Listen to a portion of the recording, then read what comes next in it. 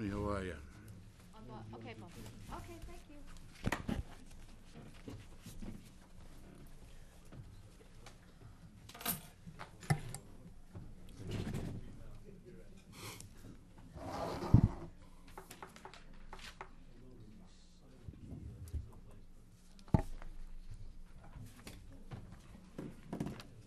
Tony, what was the name of that film last night? Go to that film. Stretch.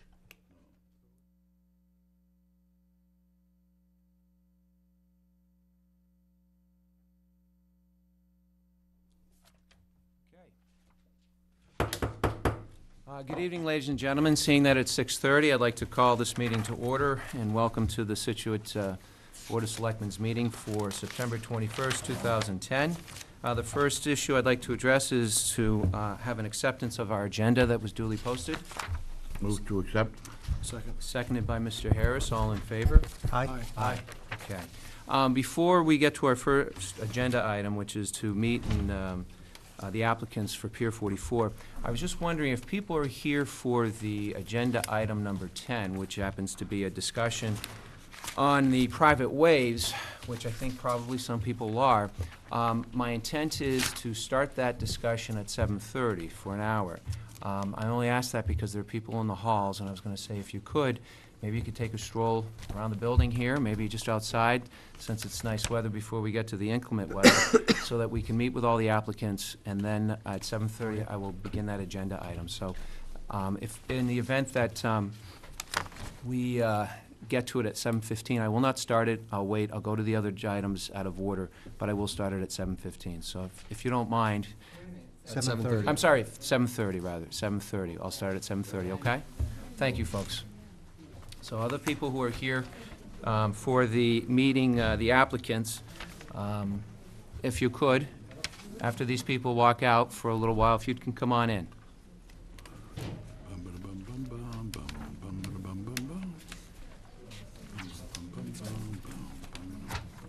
Oh, it's hot in here. It is. What's that? It's kind of hot in here. Fill the room. All right. Thank you. Come on in, folks. Watch your step. How you doing, Bob? All right.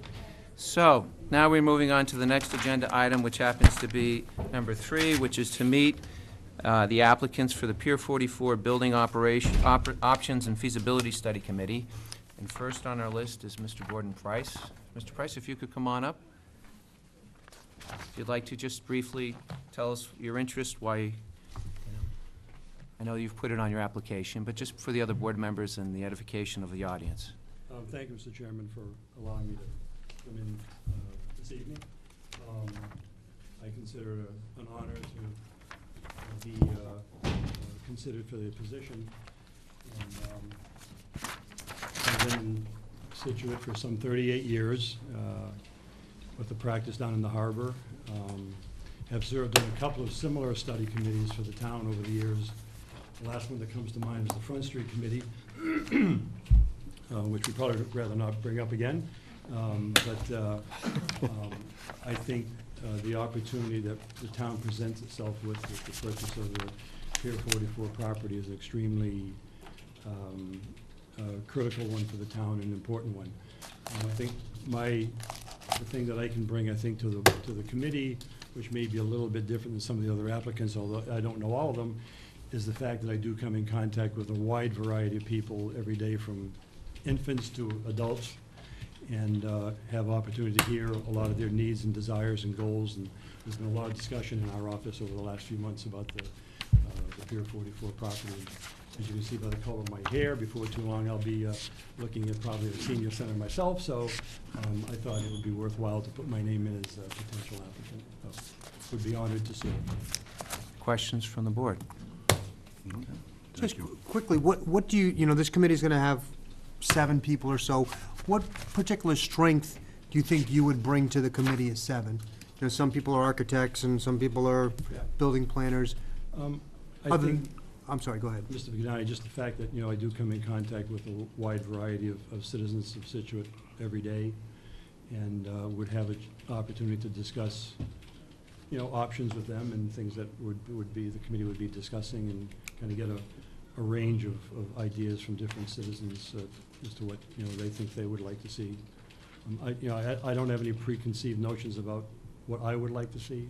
You know, I think, you know, people need to come onto the committee with a kind of an open mind, so. I'm not a builder. I have built a couple of properties, but that's not my forte. I think just being in contact with a lot of people from around town. Good. Thanks. Thank you, Mr. Price. Thank you. Thanks. Moving on to the next, Lou Eister, and I hope I said the name right. Is Mr. Eister here? Well, if we could move on to Mr. Fitzgerald. I thought I saw him, yes. Mr. Fitzgerald, come on up.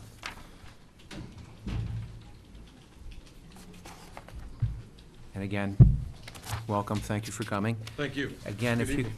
could give us just a brief reason why, Tim, you're interested, and what expertise you could bring, be helpful for the, aside from the information you provided, which everybody has, but, Okay.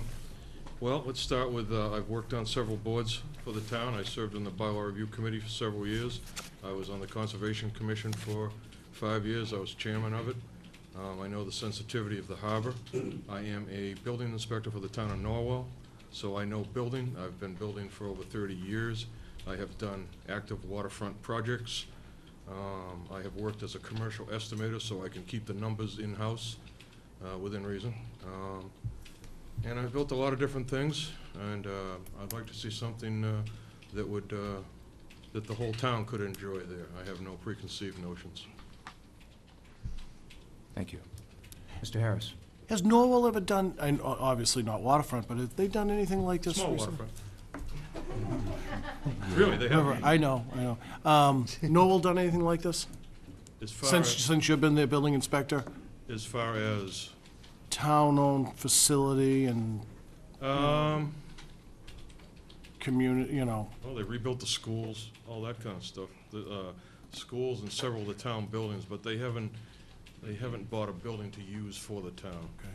They've gone actually the other way several times. Just thought of it now, that's, all right. Other questions, Mr. So Vignani? is your occupation or your background in building? Are you a builder? Yes, I traveled around the country for 35 years. I built large projects. I ran work. Right. Did all kinds of, from superintendent to project manager, estimator. And is there any other expertise that you think you bring, you know, strength that we may not know about? Obviously, building. Common sense. A feel for Scituate. My family's been here as long as there's been a town, so. Great. Thank you. Thank you, Tim.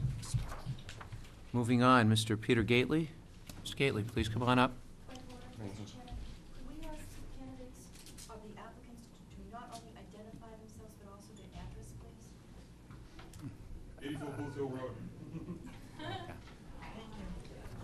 Mr. Gately, good evening.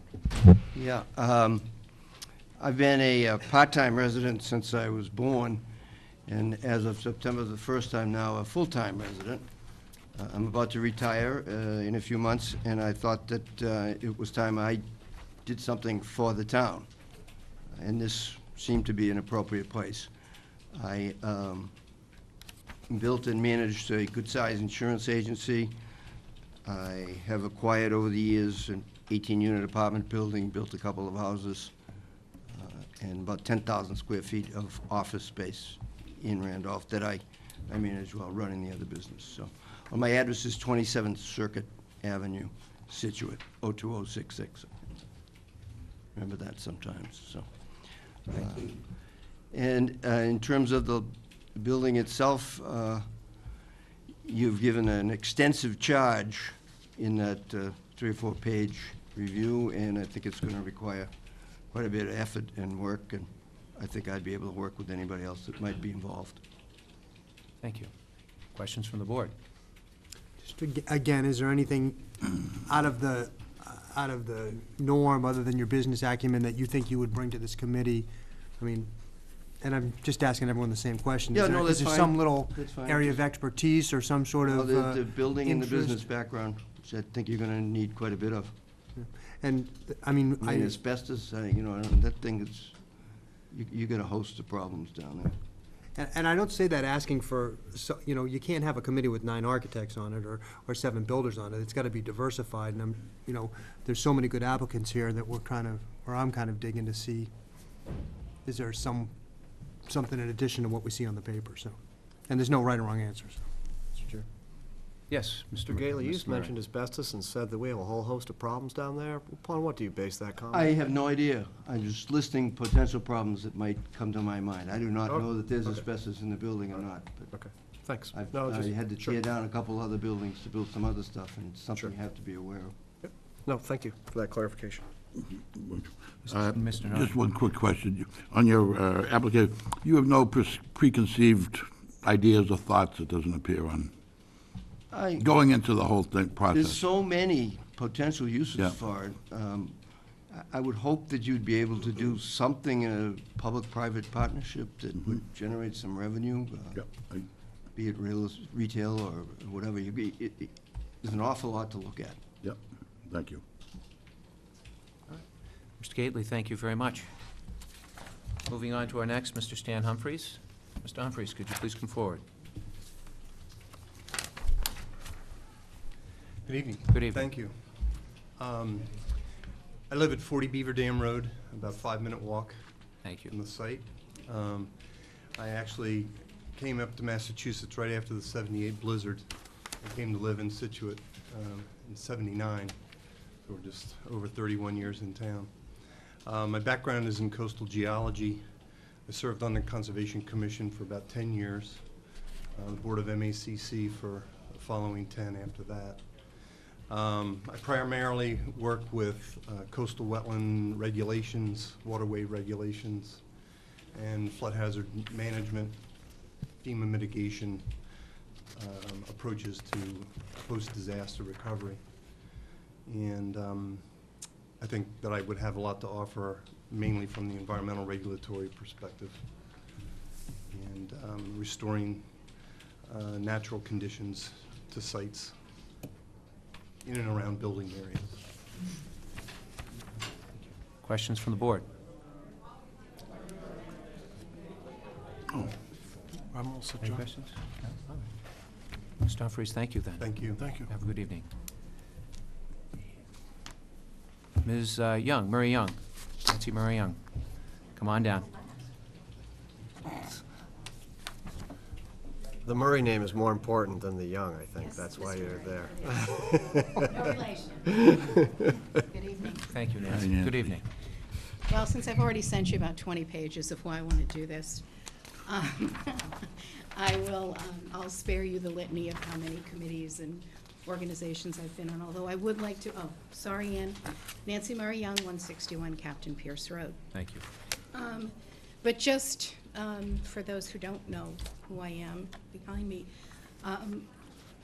as I mentioned in my application, I think I have a very unique position in this community in terms of the many ways in which I've been involved over the past years.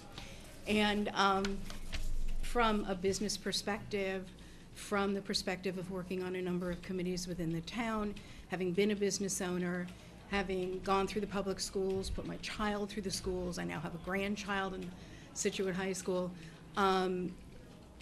and also having been a local reporter for a number of years, so that I sat at the press table, covered most of the committees in town, and I've had a really interesting view of the development and the growth of the town.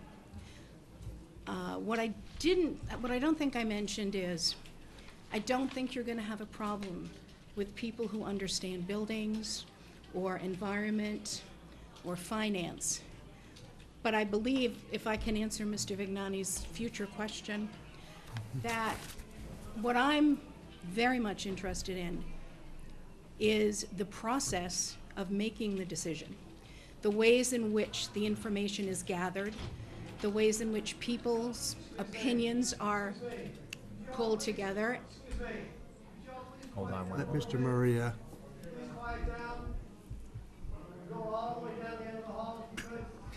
In fact, hit the track. Thank you, Mr. Murray. That's not, Didn't mean to drown drown everybody out here. Maybe if, Nancy, you could speak a little more directly into the mic. Oh, okay. It helps a lot. Sorry, There we go. I'm so used to speaking loudly Just anyway. for the audience, there, Okay. Yeah. Okay, I'll just start again. The process is really of great interest to me, and that I do have a preconceived idea about what I want to see happen with that property, and that is that it is used for the greatest number of people, that it have application and accessibility to the largest number of constituencies in town within the guidelines of what we can do. And I also think that I'm interested really in the vision, because we have not just an opportunity here, but a tremendous responsibility in how we utilize this property. It's probably one of the most exciting opportunities we're going to have. And as much as we have a great chance to do something wonderful, we also could kind of fall flat on our faces. I don't know if you want to hear that, but that's my, that's my greatest Fear. vision for this property, is that we make the most of what we have, that we make it really truly part of the community, and that everyone who lives here feels an investment in it and an ownership in making sure that the project goes forward and goes forward well. Thank you. You're welcome. Questions from the board? She's already anticipated your question, Yep, Mr. I'm gonna ask everyone, so you can You can ask me again. save me the, Nancy, thank you. You're very welcome. Thank you. Mr. McHugh, come on up, Robert McHugh.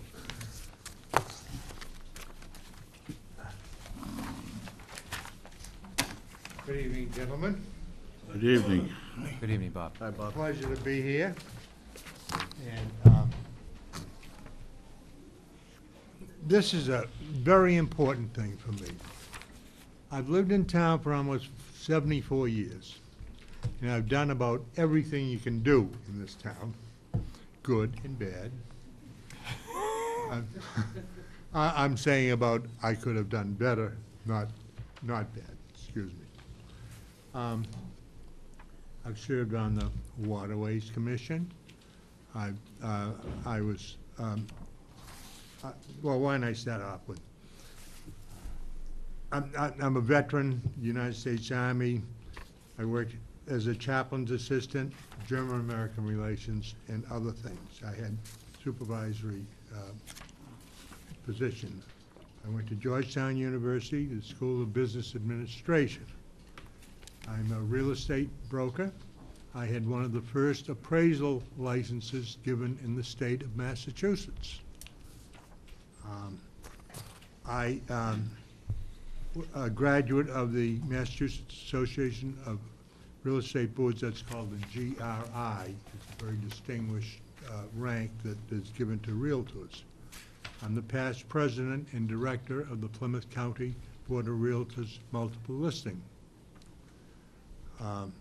My employment prior to that was United Mortgagee in North Miami, Florida, where I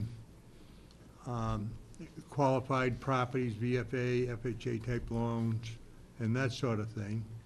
And they were the largest in the country at that time before they did an early belly up. Country Real Estate was my real estate company, and I was the owner, broker, and appraiser of that. I had 4 offices in Norwell, Cohasset, Scituate, and Hanover, dealing in residential, commercial properties, land and business sales, and land development. Did appraisals for banks, brokers, and individuals. Mortgage brokers for business builders, individuals, and builders. United States Government Small Business Administration. I was the chief loss verifier, the chief appraiser for the United States Business Association, and I was in charge of all of New England. I had 50 appraisers and staff in that time. They wouldn't just keep us in New England. My people, because we were so good, they sent us to Hawaii and Texas and around the country, so we got those things done.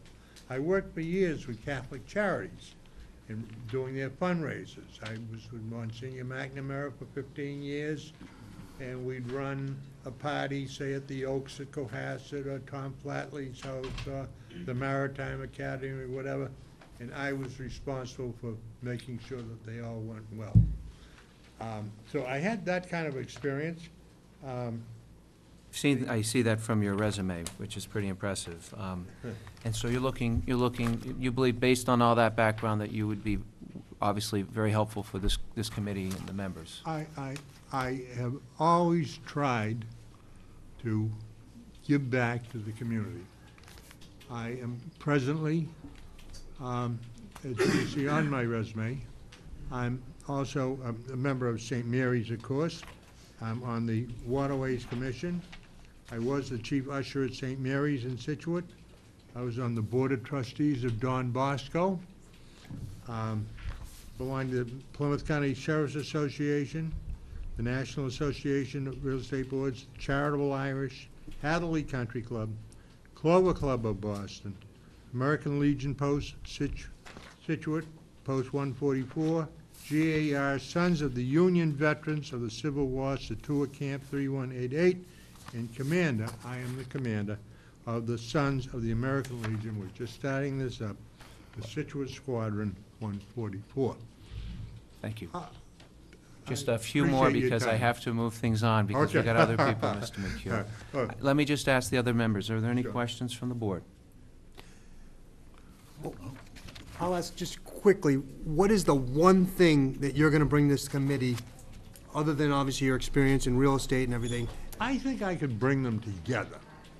I also think that if somebody doesn't move, I will do my best to inform you so that we get movers and we get this thing done right. And if I am put in a responsible position, I will rule with an iron hand and I will get things done. Right? Thank you. Thank you, Mr. McHugh. You're welcome. Thanks, Bob. Thank you. Thank you very much. Moving on to Colin McNeese. Mr. McNeese, could you please come forward? Good evening. Good evening. Thank you for inviting me. Thank you for your application. Just again, briefly.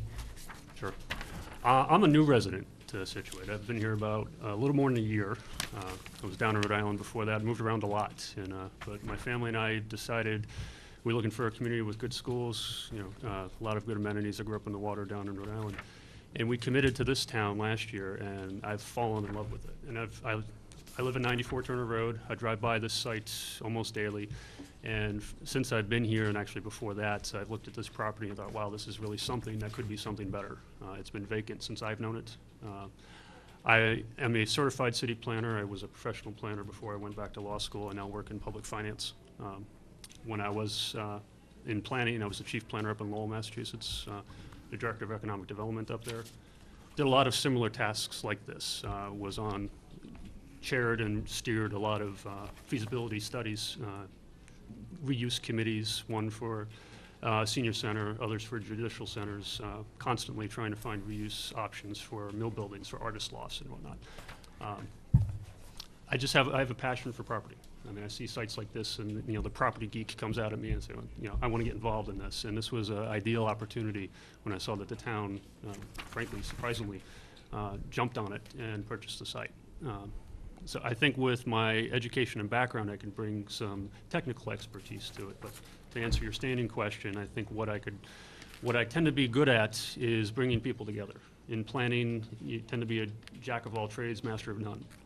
I had a staff of engineers, architects, designers, and I wasn't either of them, but I could bring them all together for a meeting, get them to discuss ideas, rein them back in when we might go off tangents, and move things forward, and kind of get the best out of everybody. And that's what I hope to be able to bring to the table here, and I'm really hopeful and looking forward to the opportunity to do that. Just one question, and that is that I see that you've looked for the Pier 44. There's another agenda item we're having for the establishment or reestablishment of the Economic Development Committee. With your expertise, would you at least consider as maybe another option too that could help the town? I don't know if you noticed that or not, but I didn't notice it on the agenda, but I did notice it on the application when it if you said would be check the open, box if you'd be interested in other things, and I would be. I mean, again, I saw this as an opportunity to get involved. I've been out of planning and civic involvement for about 5 years now, And since we've been in Scituate, I'm excited to get back into that. And, so, Love to see you get involved. yeah, me too. Thank you. Other questions from the board? Thank you. You answered mine. Thanks. Thank you, Mr. Thank you. Thank you. John Miller.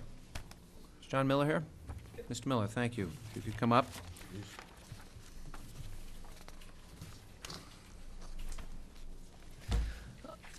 I'm J.D. Miller, 313 Country Way. I'm a 20-plus year resident of Scituate, and have been here with children going through all the schools. I run a local business based here in Scituate to provide home care for seniors. I come as a generalist and with memories of going to the building for Easter brunches and things like that with my family, and I think we have a great opportunity to do something that's positive, that's worthwhile, that defines the town, and does provide a benefit for as many people as possible in the town with this opportunity. And so I'm here to put my hat in the ring and potentially assist. Thank you. Questions from the board? No. Thank you. Thank you very much, Mr. Miller. Brian Owens. Is Mr. Owens here?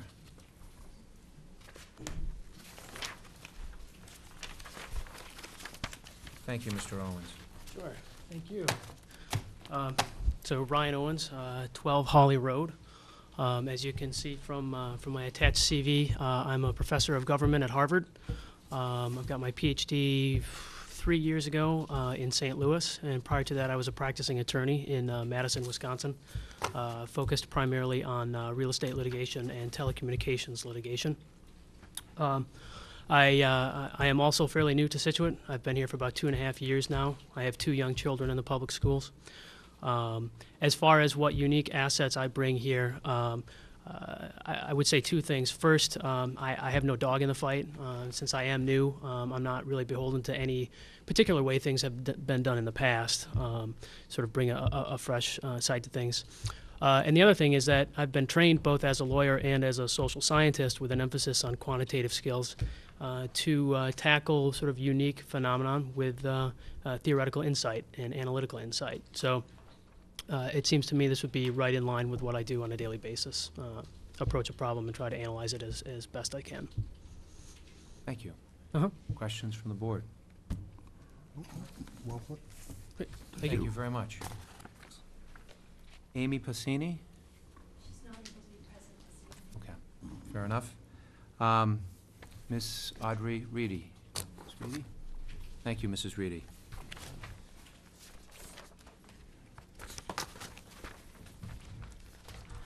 Thank you for the opportunity to speak to you. You all know that I do have a preconceived idea. My name is Florence Audrey Reedy. I am a master's prepared certified adult nurse practitioner with a specialty in gerontology. That rather leads to why you to understand I am on the board of the senior center, and I'm representing them. I have been in Scituate greater than 50 years, 6 children educated in the Scituate school system, and 16 grandchildren currently in the school system. So what I can foresee is a community center that can offer age groups, all of them, a place to go. When my children were in high school, there was a lot of talk about a community center. It never happened.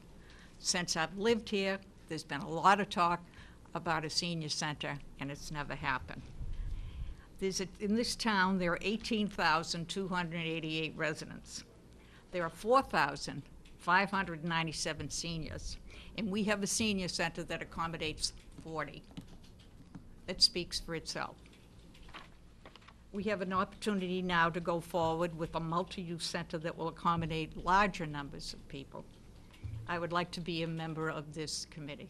Thank you for your attention and your consideration. Thank you, Mrs. Reedy. Questions from the board? Thank you. Thank you again. Thank you. Thank you. Actually, I'm a builder of relationships. That's good. Stuart Rosen. Mr. Rosen. Come on down. Good evening. Good evening. Stuart Rosen, 83 Crescent Ave. I grew up in Randolph. I brought my kids up in Norwell and moved to Scituate 3 years ago and built a house up on Second Cliff. There's nothing finer than this town. This is the euphoria. This is the most amazing place that anybody could ever live, and I've got a spot up on Second Cliff, as Rick knows, that is just the most gorgeous place in the world, and I'm going to die in this house because it's just so cool. The reason I'm Hopefully not for a long time. Easy. Okay, just want to make sure we're clear on that. Long time from now. The reason that I'm here is that it's time for me to do something for this town. This town has been so good to me and has blessed me with what I've got. So it's time for me to give something back. My qualifications are I'm in retail. I have a bunch of businesses and employ about 100 people. So I'm essentially the people person of the group. I can do things. I can motivate people. I can talk to people. I can hopefully build groups and build relationships. I walk by, I ride by. I'm a boater. I've got a boat in the harbor. I've had a boat in the harbor for 15 years, so I'm very familiar with the territory and with the project, and I think I can be a tremendous asset. Thank you. Questions? Thank you very much, Mr. Rosen. Okay, guys. Thank you. Andrew Rosano? Rosenau. I apologize. Mr. Rosenau. Thank you, gentlemen, very much. I appreciate the opportunity to address the board. I live at 57 Highland Crossing in the West End. I've lived there for going on 20 years. I've been a volunteer for other committees, but I thought that this was an exceptional opportunity, and I really wanted to give something back to the town. I'm a director of sales for a printing company. I've been involved in printing and publishing my whole professional life. My family and I enjoy the harbor. We own a boat. We love to walk the harbor. And I think the Pier 44 property is an exceptional opportunity for the town. And I think it's something that will affect future generations for a long time, I hope. I also think that the project faces exceptional challenges. I think we're all under budget constraints personally and as a town.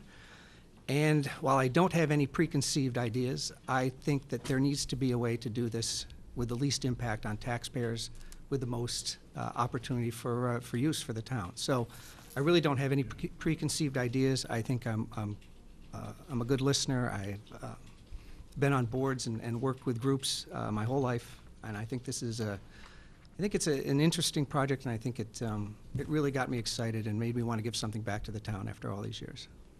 Thank you. And what do I offer that's unique? Well, two things, large and small. One is I travel a lot in my job, and I've seen a lot of towns, big and small, and what they've done to their harbors or their waterways. I think there's a right way and a wrong way to do things. I think this town has charm unlike any town in New England. I think there's a tremendous aesthetic opportunity to do something that makes sense for the town and that will make the townspeople proud of the development. On a lesser note, as I said, I've been in book publishing and printing my whole life, so I write very well, and if there's a report to be written, I can do it. So, thank you. Always a good skill. Other questions from the board? Mr. Harris. Just, do you think your travel might interfere with meetings if this committee were to meet? I don't think so. I coach youth hockey, and I'm able to plan around that. My travel is far enough down the road that I can schedule around. I've been doing it for 20 years, and all right, great. My boss never knows when I have something planned, so it works pretty well. Hopefully he's not watching Channel 10. I'll guarantee you he isn't. Yeah.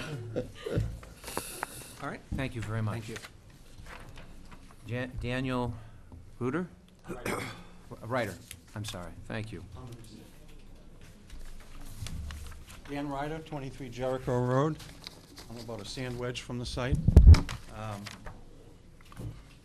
And give you a little bit of my history and involving the site.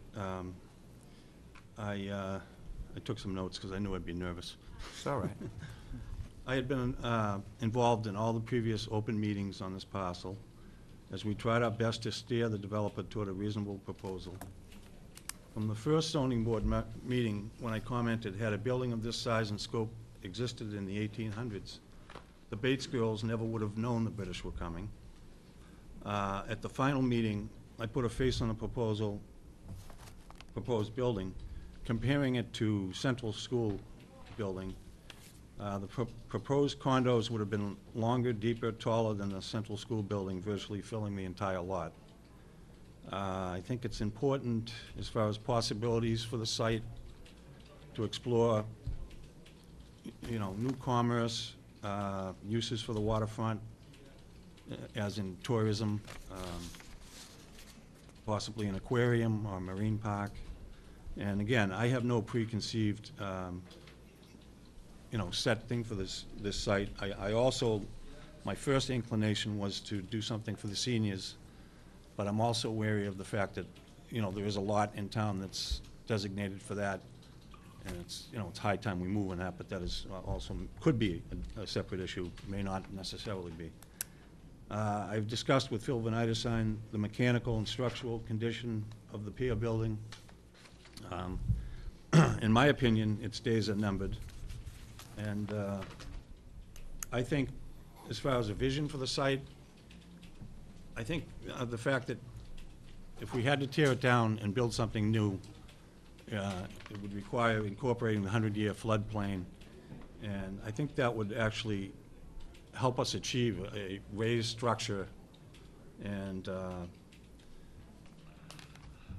again, I don't want to put the cart before the horse, and any architect will tell you, you got to come up with a use for the building before you design it. But I do have a vision for it, and it's on obviously a much smaller scale, but the Boston Harbor Hotel with the arch, perhaps in a Nantucket shingle style though, and you know, borrowing architecturally from Lawson Tower with some turrets and curves, and you know, do a really nice building there. I think it would, you know, and I also am a South Shore Vocational Technical School alumnus and would pursue their possible involvement in design and building to save the town money. And basically, to your point, Mr. Vignani, my strengths, I think, are having an open mind, thinking outside the box, and a willingness to work with others for the good of the town to build something we can all be proud of.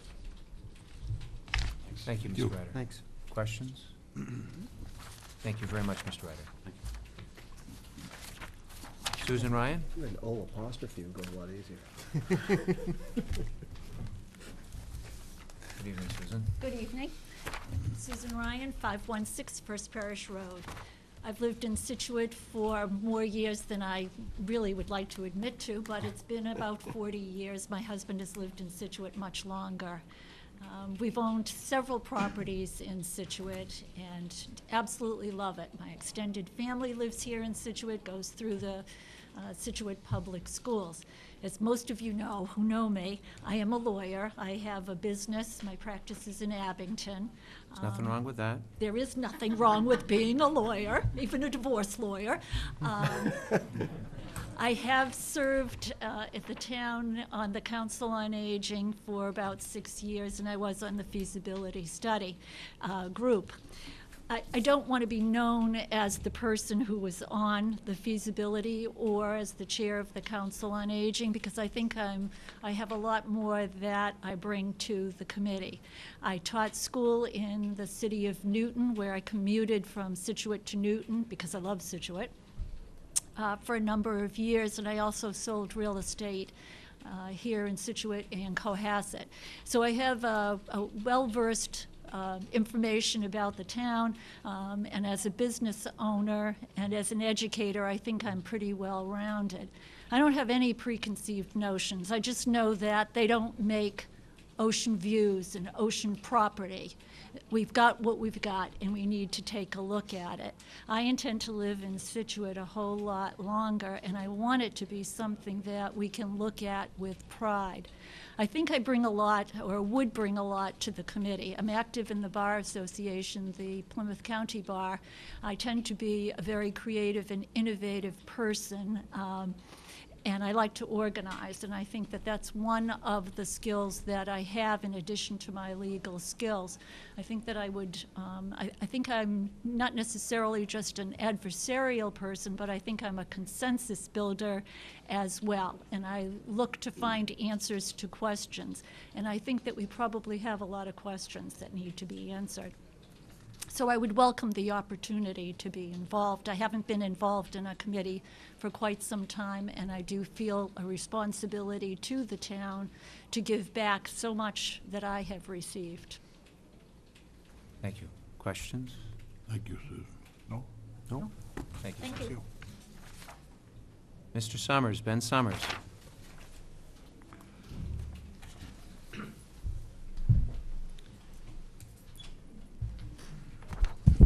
Thank you for including me on your list of applicants. I have also been a resident of Scituate for 38 years. I chose the town because my office is at Queen Anne's Corner in Norwell. I'm an editor at the New England Real Estate Journal. We cover commercial, industrial, mortgage finance, and municipal construction and development all over the region. This is the first time I have had a chance to apply for a board to be appointed. Where I used to live, I tried to get elected to library trustee and planning board, but that didn't work out. I have covered the Board of Selectmen meeting before any 5 of you were members of the Board of Selectmen, when the late Dr. Greenblatt published the Scituate Mirror. Some of you may remember that publication. And I'm always interested in what goes on in the town. And other than that, you know, to answer your question, I'm just interested in the town and where it's going. Great. Thank you. Thank you. You're welcome. Questions from the board? Thank you, Ben. No? Thank you, Mr. Summers. Yep. Thank you, Ben. Mr. Ted Tobin.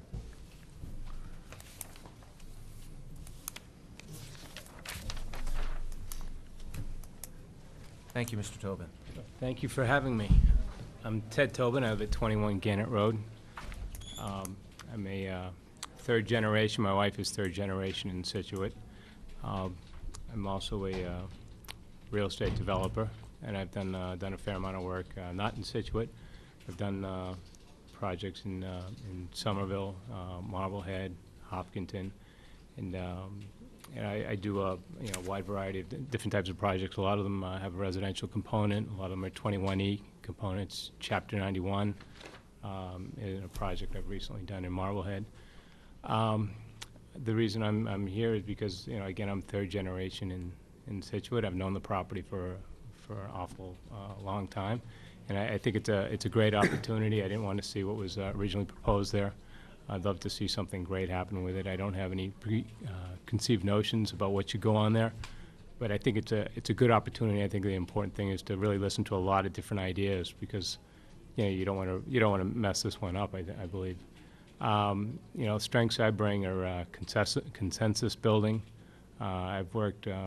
I have done a 40B, but it was a friendly 40B, and I worked closely with the town.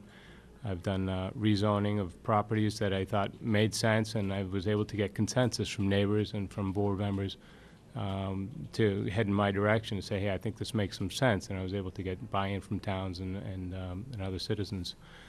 Particularly this property, I don't really have a great idea, but I think by listening to a lot of the people, the board members, just reading just all the blogs and what people have had to write about it, everyone seems to have a notion of what would be best there, and I'm sure maybe something simple as a park might be a great idea, a small restaurant or a public-private partnership.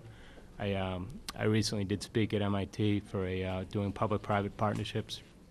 I recently was awarded half a $500,000 for doing a public-private partnership, extending a bike path along an MBTA station. So I know a little bit about that process and trying to work with others. I've got a master's in finance from Boston College. I'm not sure what.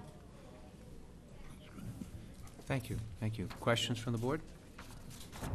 Thank you, Ted. All right. Thanks, guys. Finally, Jonathan Warner.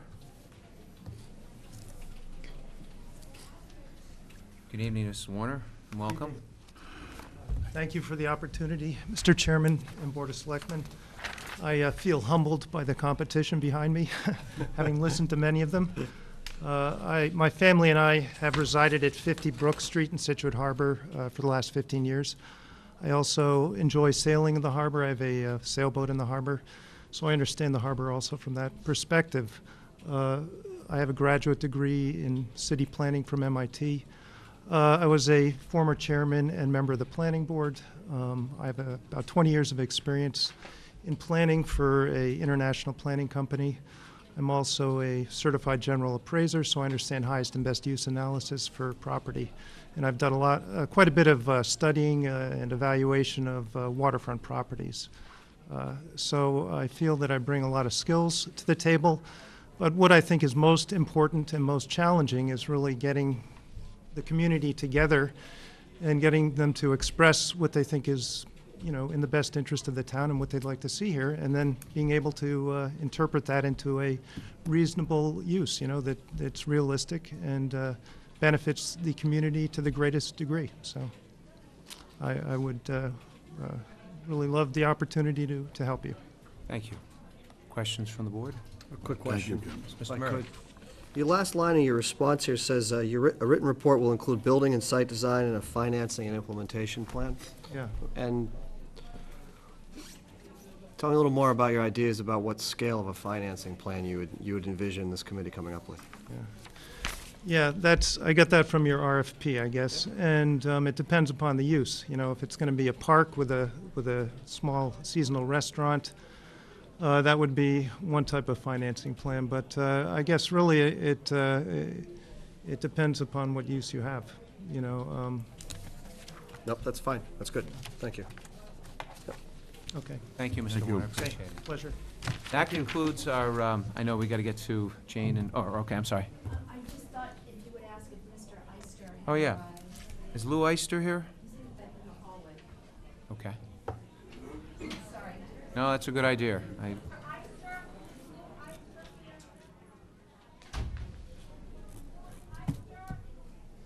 Well, I'll tell you what we'll do. Table for three? We'll probably move on. We'll move on. If Mr. Eister's here, then we'll talk to him later on in our meeting. That concludes our applications with the exception of Mr. Eister, if he's still here. I just want everybody to understand that this is not going to be an easy process for all of us, for the people who are watching, the people who are here, and the people who watched the last meeting. There are a lot of qualified people for various reasons, and the decision's going to be extremely hard. And while I'm sure I probably speak for the board, we're up to the task. It's very hard to narrow it down to 7 or 9 people with so many qualified people. So I just want to say that I thank all the applicants who came before us to talk to us, share with it, not just with us, but everybody in the audience and also on TV. Our next meeting will end up voting. It's not happening tonight, but we'll vote. We'll vote on the committee for next meeting, which is October 5th. So, having concluded that, I'd like to move on. I'm going to ask the board, if it's okay with the board, I'd like to take a few things out of order, one of which would be to go with Kevin Cafferty on the, I think it's discussion item number 8, and also 9, although I also wanted to go to the 7, which is the bond anticipation of. Let me start with 7 first, if that's okay with the board. Sure. Great idea. So I'd like to move to discussion item number 7, which is a vote. John? Jane. Kim had something she was going to... Sorry, folks, we're just got to close these doors because it's kind of quiet, noisy outside.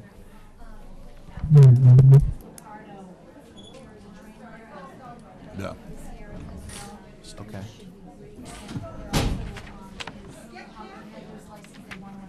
Okay. Sure, we'll hit those quickly then, okay? Folks, we haven't started the discussion, the private ways yet, so if you're here for the private ways, I could only ask if you can wait just a little bit longer out in the hall. That would be greatly appreciated.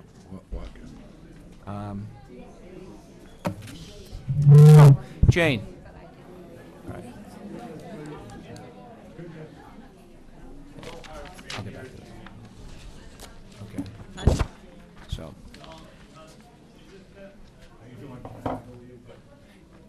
I could ask just, folks?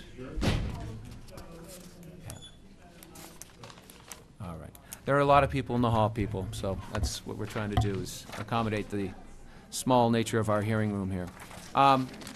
John, if I could ask you to, we're going to start with agenda item number 7 right now. I'm taking things out of order. It's a discussion vote, bond anticipation note, Treasurer Collector Jane Lepardo. Ms. Lepardo. Actually, these are 4 interfund advance borrowings. I haven't done the ban as of yet. Kevin Cafferty is working on several water main projects simultaneously, Stockbridge Road, Tilden Road, Country Way, and then I believe it's Hollett Street for the 4th one. So what I'm doing is what I've done in the past, is just borrow on paper really from ourselves until I do a little bit later on this fall, when I need some of the bigger money for them, when I do the formal bond anticipation note. So I need you to vote to approve these, and then I'll send a copy into the Department of Revenue and to our fiscal advisor. And when I do the bond anticipation note, then these will be wiped clean. Questions from the board? We did something similar a while ago, didn't we? Yeah, I've been doing them we save a little bit in interest costs and in borrowing costs. So as long as it's not too large a sum, we're borrowing against the stabilization fund, which has $2 million in it. So what is the total? Is it the 297 or the 537 that are the total amount for the 4 projects?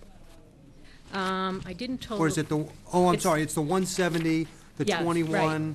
the 180, and the 165? Yeah, I have to do it by authorization at town meetings. it's That's a- why you have 4. Yeah. So it's the 530-ish. 180, 22, 537,060. 170. It's the Okay, so- 537,061, right? So that's just the advance. Times 4 or just not times 4? No. Just That's the the 1, total. just the 1. It's a total. Motion, Mr. Chair? Other questions? Good, please. Move the Board of Selectmen vote to interfund advance borrow for 4 water main projects per the recommendation of the Treasurer Collector. Second. Second discussion. Any questions from the audience? Seeing none, all in favor? Aye. Aye. Jane, thank you. If I could go, I'm taking things out of order just to try to move things along briefly. Discussion number 5, discussion vote new drain layers license. Please come on up and have a seat quickly. Jerry Richmond. Mr. Richmond, you're looking to get a drain layers license, That is correct, sir. and you provided the town with all the insurance, Yes. you know, you're insured and you're currently Insurance, the insured. bond. The bond and everything. And it looks like, are you doing a project right now? Is that what you're doing? We're in anticipation of this project, yes. Questions from the board? Have you had one in Scituate before? We have not, no. Where have you had them? We've had one in Plymouth. We do a lot of work down home. We have a big client that has a project up here that we're accommodating her, so that's why we're here before you tonight. A residential? Yes. One motion? Please.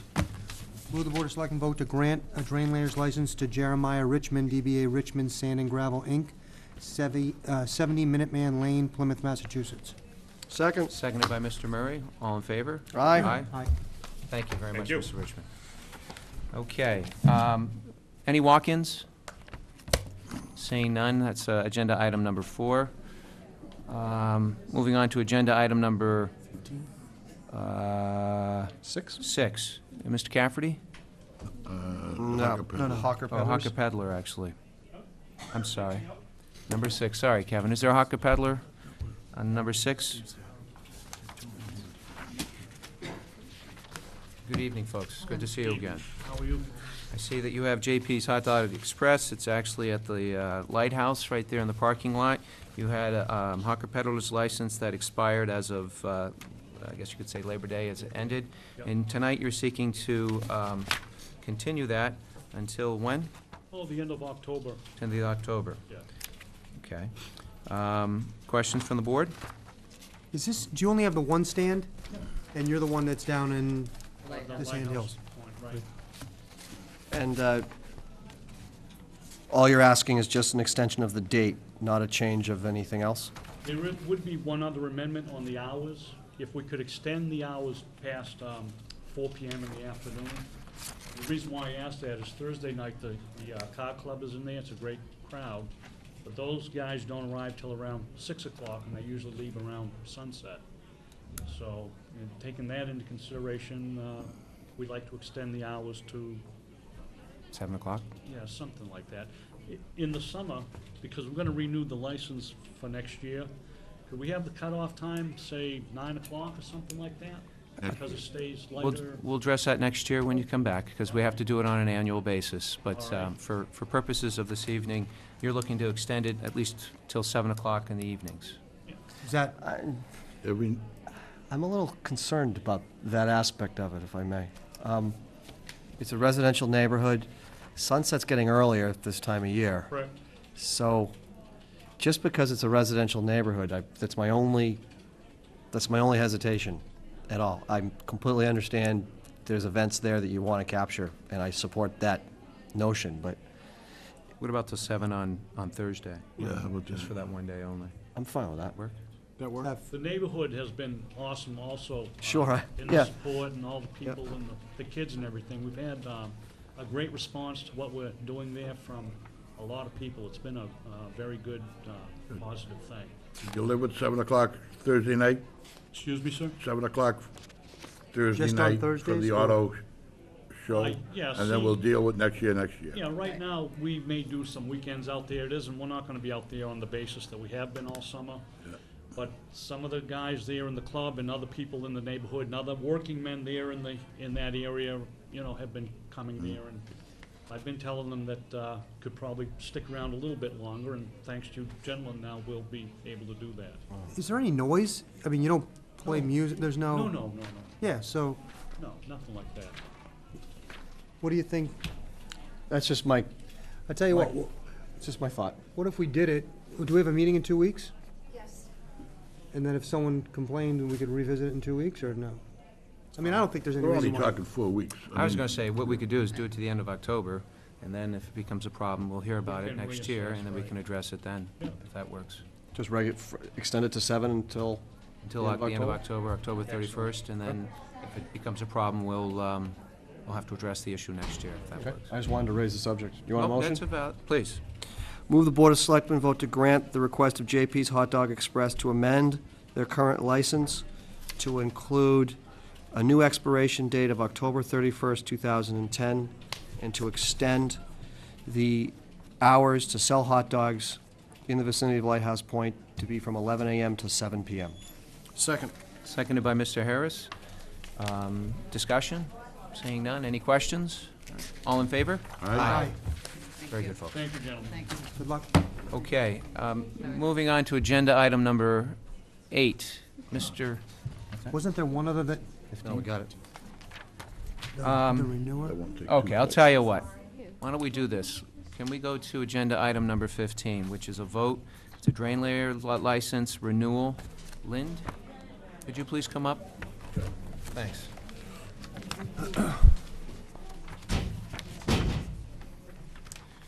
So, going to that, you are looking for a drain layers license, and you've submitted your insurance? Yeah, I said it. Checked off?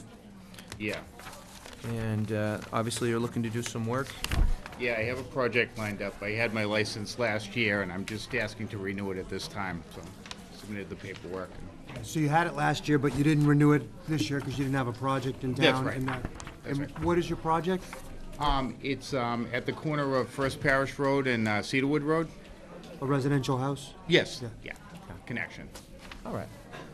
Other questions from the board? Motion? Motion, please. Move the Board of Selectmen vote to renew the drain layer license for Stephen Lynn doing business as Site and Utility Services Company, Greenbush, Mass.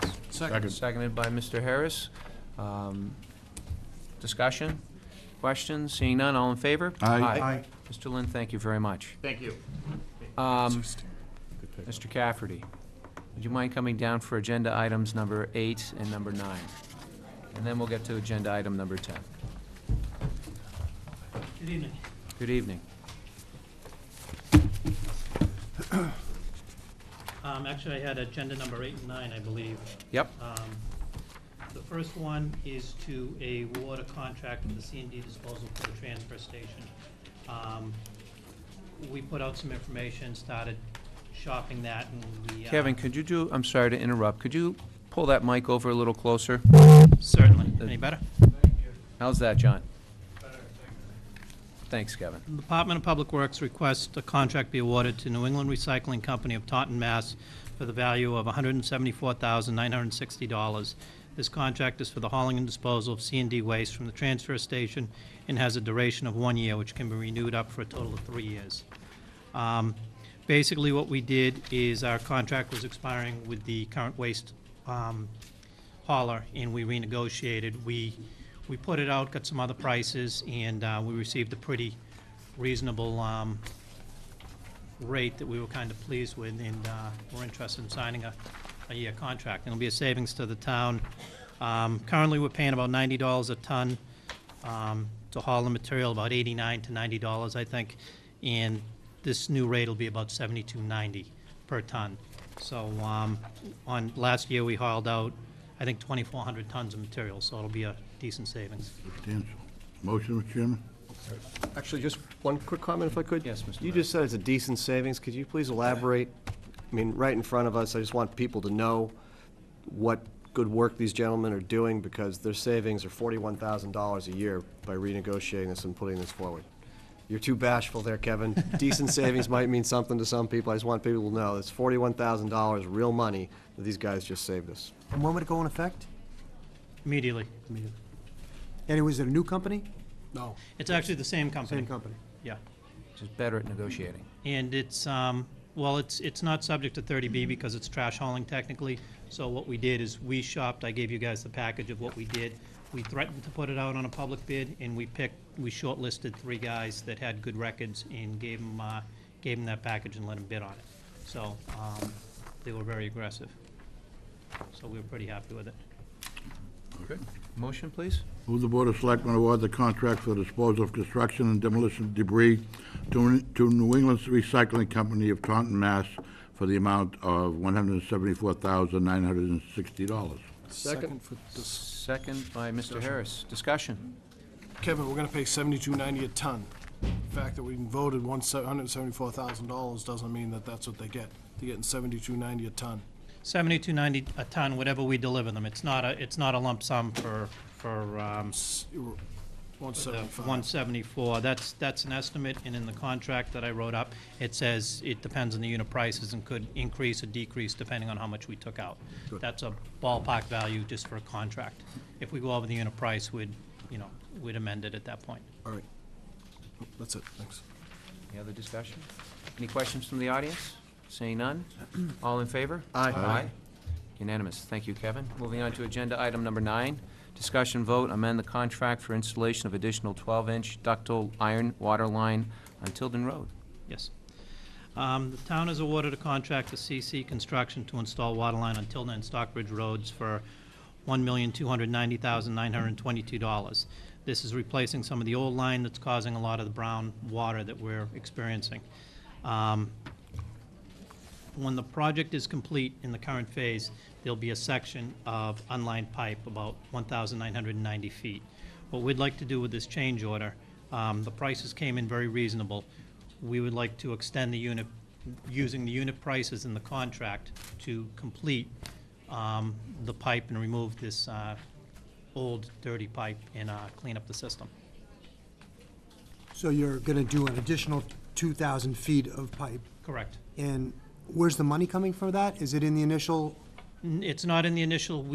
This year, with the increase in rates, in town meeting voted, we were able to get an extra $1.3 million towards waterline improvements. Right. So what we're gonna do is take some of that money and put it towards this, to remove that Take section all water of it, line. right? Is that the total, the 2,000 feet is gonna cost 1.3 million? No, the 2,000 feet is for this change order, which is 190,000.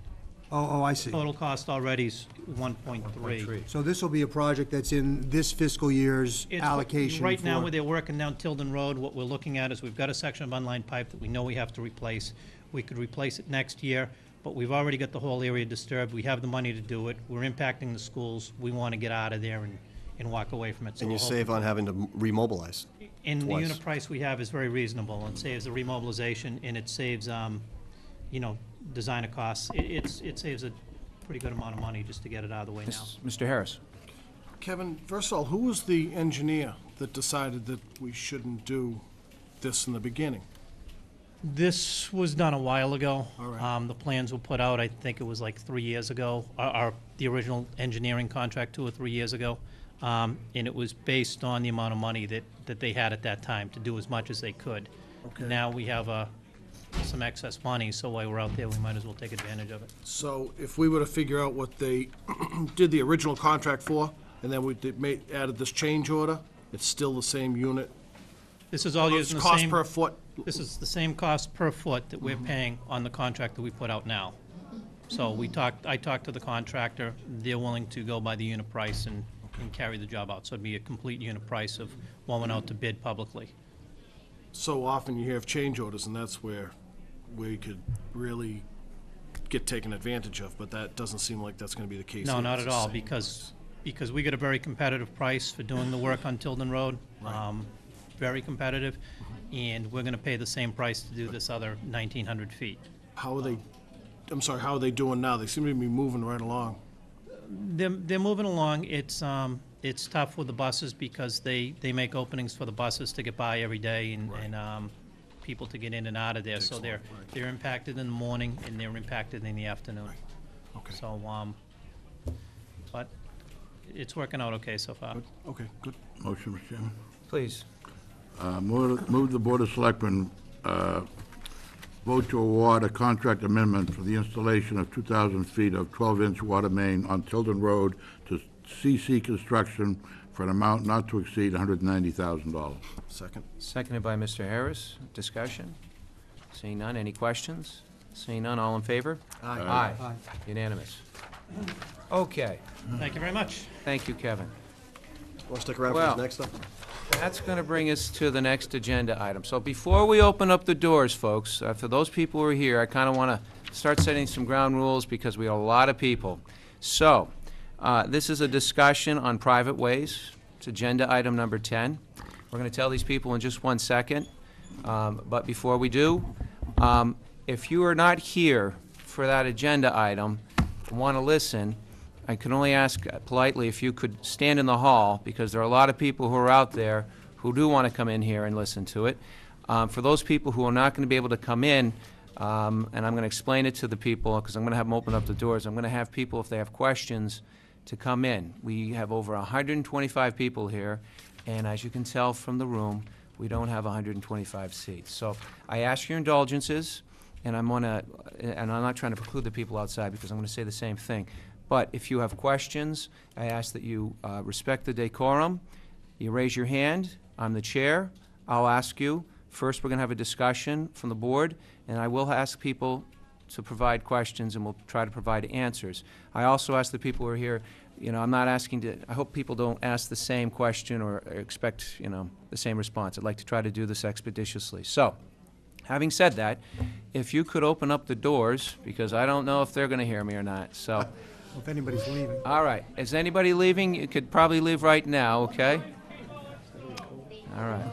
So, if somebody in the back could open up the door, I'd appreciate that. Is that a recorder in the table? Yeah, I think that's, I'll find out. You're right.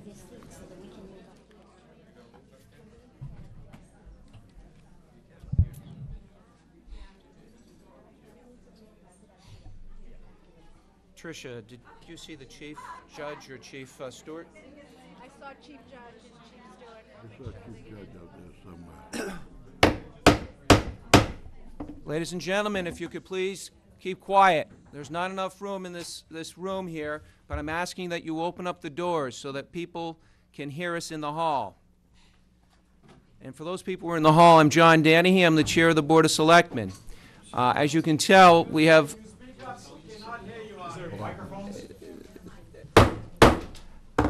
Ladies and gentlemen, unfortunately, we do not have microphones out in the hallway, so everybody has to be very quiet in order for the people who are in the hallway to hear us. I will ask that we, the board members, speak up and do the best we can to kind of broadcast for those people who are in the hallway. Now, I understand we have over 125 people here. And as you know, we don't have 125 seats in this room. So, I'm asking you to keep discussion at a minimum. And frankly, actually, discussion out in the hallway, I really would appreciate it if you didn't say anything, because the people in the hall can't probably hear over your voices and what's going on in here. Now, obviously we're here on a discussion on private ways. There's a lot of people here, and a lot of people are going to want to say something. I'm going to tell you the ground rules as the chair. The chair, you have to raise your hand to ask a question. For those people who are in the hallway, obviously I cannot see your hands. So I'm going to ask the courtesy of people who have asked questions, if you would so remove yourself so that other people in the hallway would have the opportunity to come forward to ask questions. So that way we can at least get to everybody who has questions and try to get you some answers. The other thing is that, you know, we can respectfully disagree. I'm not going to tolerate arguments. I'm not going to tolerate people speaking over other people. Respect the comments of your neighbors, respect the comments of the town officials, as well as the town employees. Now, having said that, I welcome you. I'm 10 minutes late. I apologize, but let's get started on the discussion. And the discussion obviously is on public or private ways, rather. And before us, I see Mrs. Joyce. Welcome again, and thank you very much. I did forget your name, sir. Larry Tossi. Larry Toschi, okay. And other question I have before we go is, I need your addresses for the purposes of this discussion. Mrs. Joyce, I believe you were at, I forgot the address. 25 Oceanfront Street in Humrock. Okay. 7 Oceanfront Street. Humrock. Okay. Thank you very much. As you know, from the last discussion, we were unable to talk about it due to the public meeting. Tonight we can.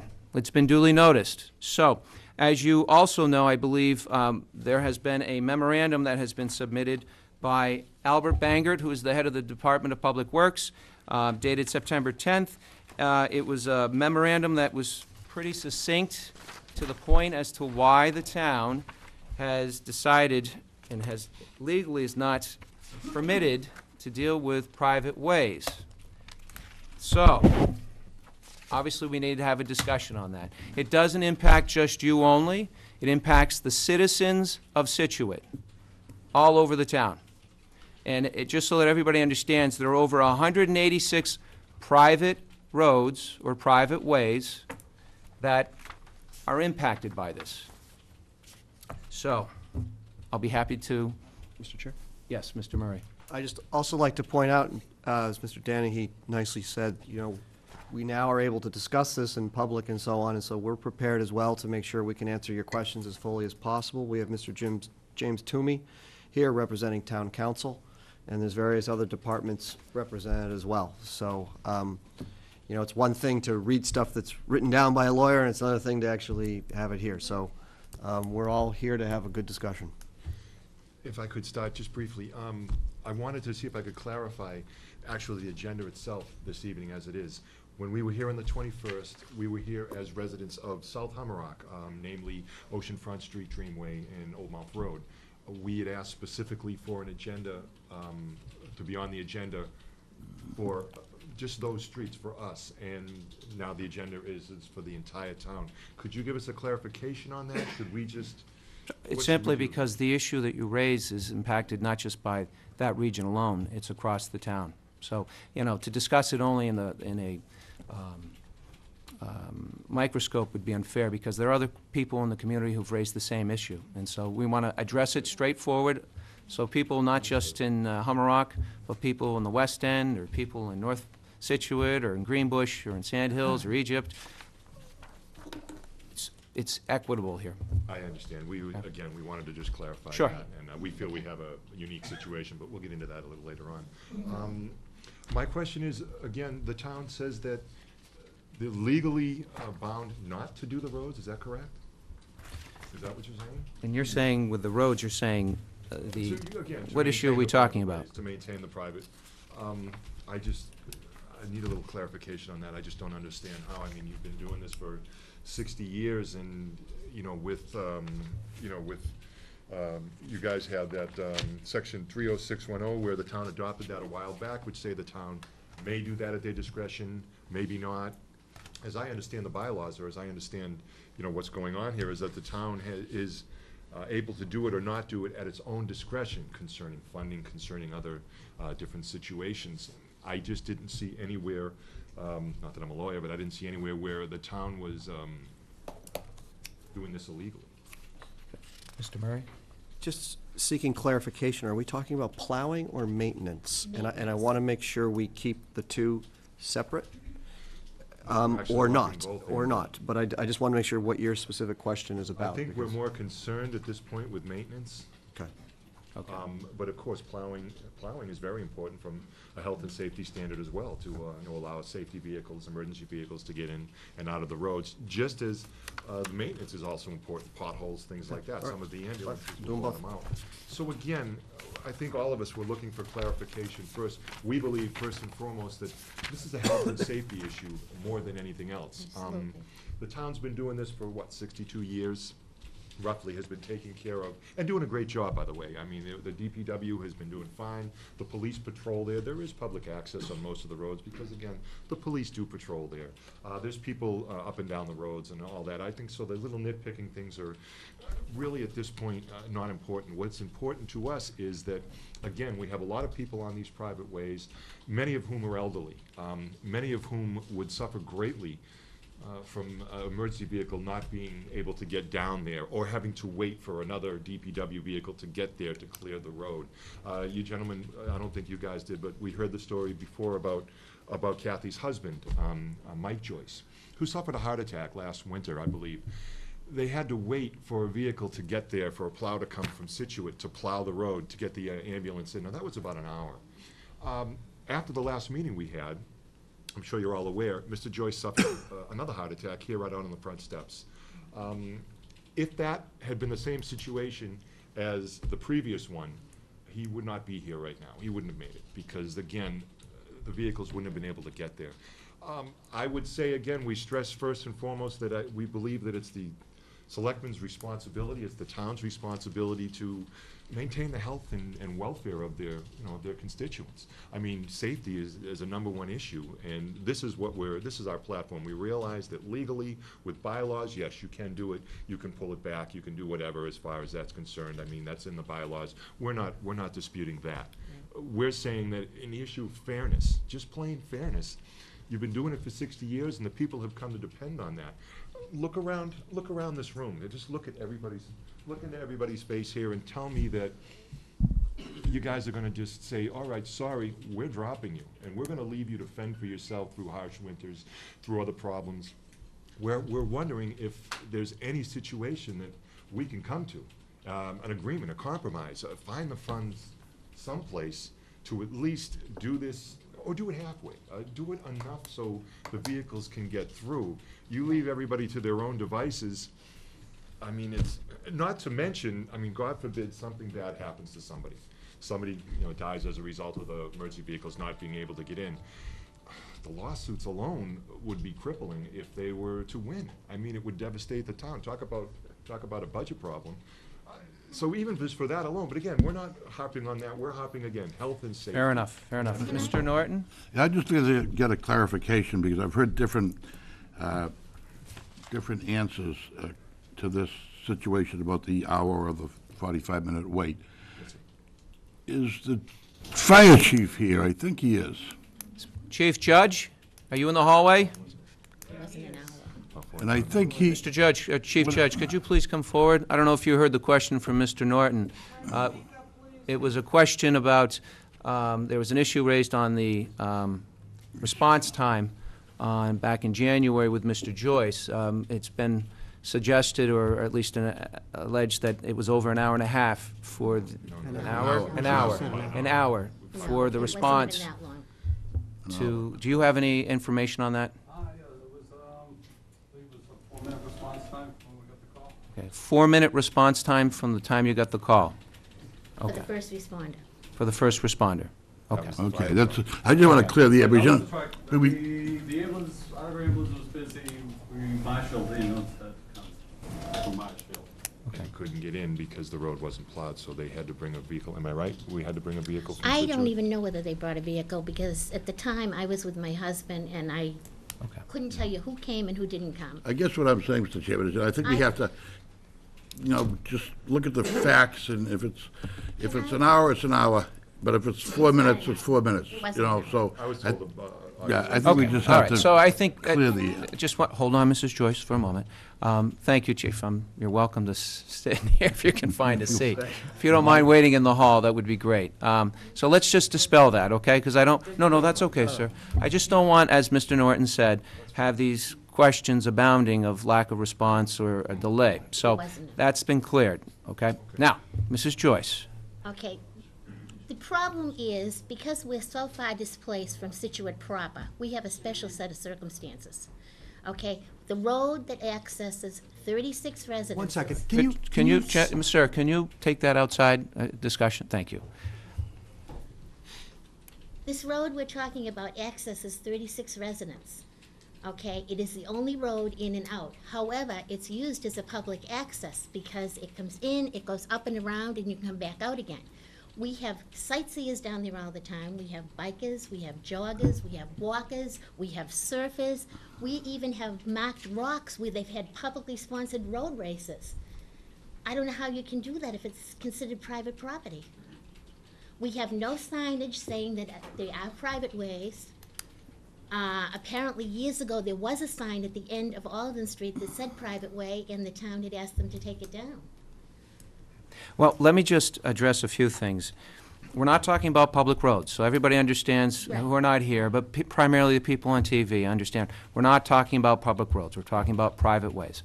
And Mr. Toomey, I expect this town council to correct me, we're talking about private ways that are private rights to those citizens who end up purchasing property on those ways.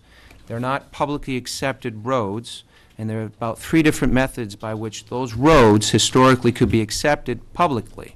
Once they're accepted publicly, then it becomes the domain of the town, in this case Scituate, to take on the responsibilities of caretaking those roads.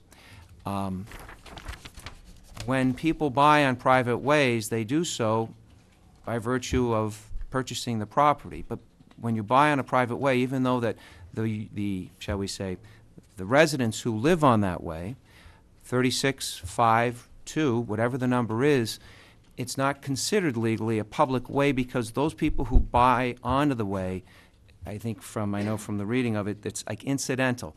I know that sounds bizarre because you could have 36 people or 36 homes living on it, but until the way is accepted as a part of the town, it's still considered a private way. Now, and that's why I thought the memo was helpful, certainly for our standpoint. Even though 36 people use it, doesn't still make it a public way. And so our problem from a town perspective is that you're right, we do have a bylaw, you've mentioned it earlier, that the town may use or try to at least fill in, grade bumps, holes in the road. But may is not mandatory, it's permissive, which means that the town is not obligated to do this legally. The town has taken on the responsibility when it can. It did so back in '78 when it was passed at town meeting. I know from review of the memo, you probably understand why the town has not been able to do it, because like everything, when you have a budget, things are getting diminished, resources are being allocated in other areas, and at some point, it can't be done because the money's being used for other things. I certainly am not trying to not be passionate about this or insensitive because frankly, all you folks live on private ways, most of you do. And at this point in time, the town can't continue to pay to do that. Legally, it's not obligated to. So that's why the town's not saying it would do it. In fact, I know when we get to the snow issue, it could potentially create liability to the town. I disagree with Mr. Tossi. I disagree with you that the town would take on an obligation or liability.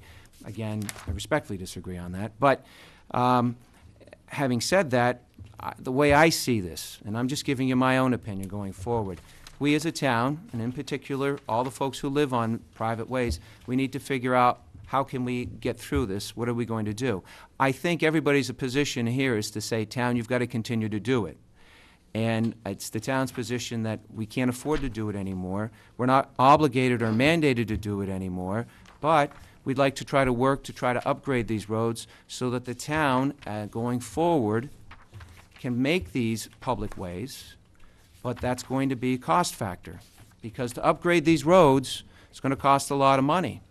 But if we can work in partnership and work together over the course of time, we can do it. That's not going to solve anything for the next 6 months, maybe the next 24 months, but if we can work a plan to work together, we can hopefully achieve this. But it's not going to be done overnight. And the other point I was just going to say is that, you know, we have 101 public roads. And I know from the memo, you probably saw it, but I mean, you can drive down a lot of these public roads, and you're going to see those roads are in disrepair, and those roads need to be fixed. So it's a problem. And I know everybody who lives on a private way is going to say, but this is a road, this is a public road, I live on it, my neighbors live on it, they use it. However, there's no difference legally than, let's say, somebody's dirt road, which is a private road. It's no difference than having, let's say, a condominium association, which is a private road maintained by the association, or a neighborhood association, which is a private road. Again, obligations are that they are to maintain it because they're private. You folks, and I know you're not going to want to hear me say this, unfortunately got benefits by living on a private way with the town finances to plow, to fill in the road that they weren't obligated to do. And now we have people who live on the public roads probably are going to complain and say, why are you taking care of the private roads? Because our tax dollars should go for public roads. That's what it should be used for. And I know it has been, excuse me,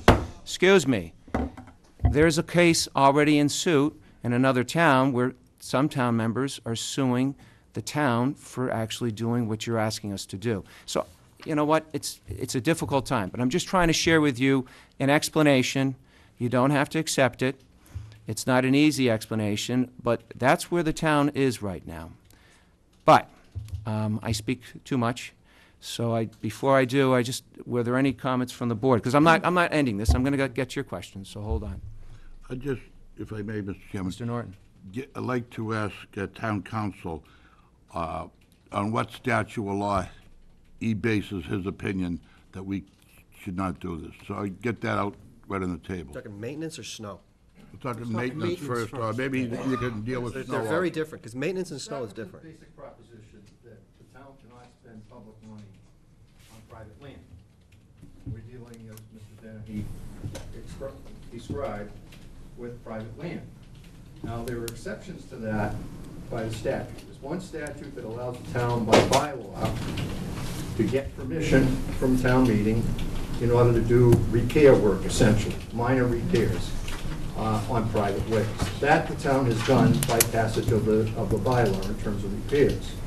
For snow plowing, there's a separate statute that has to be accepted by a ballot vote. Then it's basically a three-step process, ballot vote for the acceptance of the statute. Then the Board of Selectmen has to determine, just because it's a public way, is it open to public use? After that determination, then you have to appropriate money. So it's a three-step process in order to plow private ways. That hasn't been done, and frankly, it would be an illegal expenditure of money. I don't know if you followed it last winter, but I think the town of Middleborough had this very issue where 10 taxpayers came forward, sued the town, the court issued an injunction saying you cannot spend public money on private ways not having followed the statutes.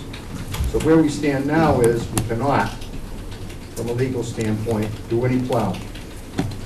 We can, under the bylaw, do minor repairs, and that's the legal status of us at this point. Thank you. Mr. Vignani. Excuse me. Just so everyone kind of understands where we get the funding for our road repair work.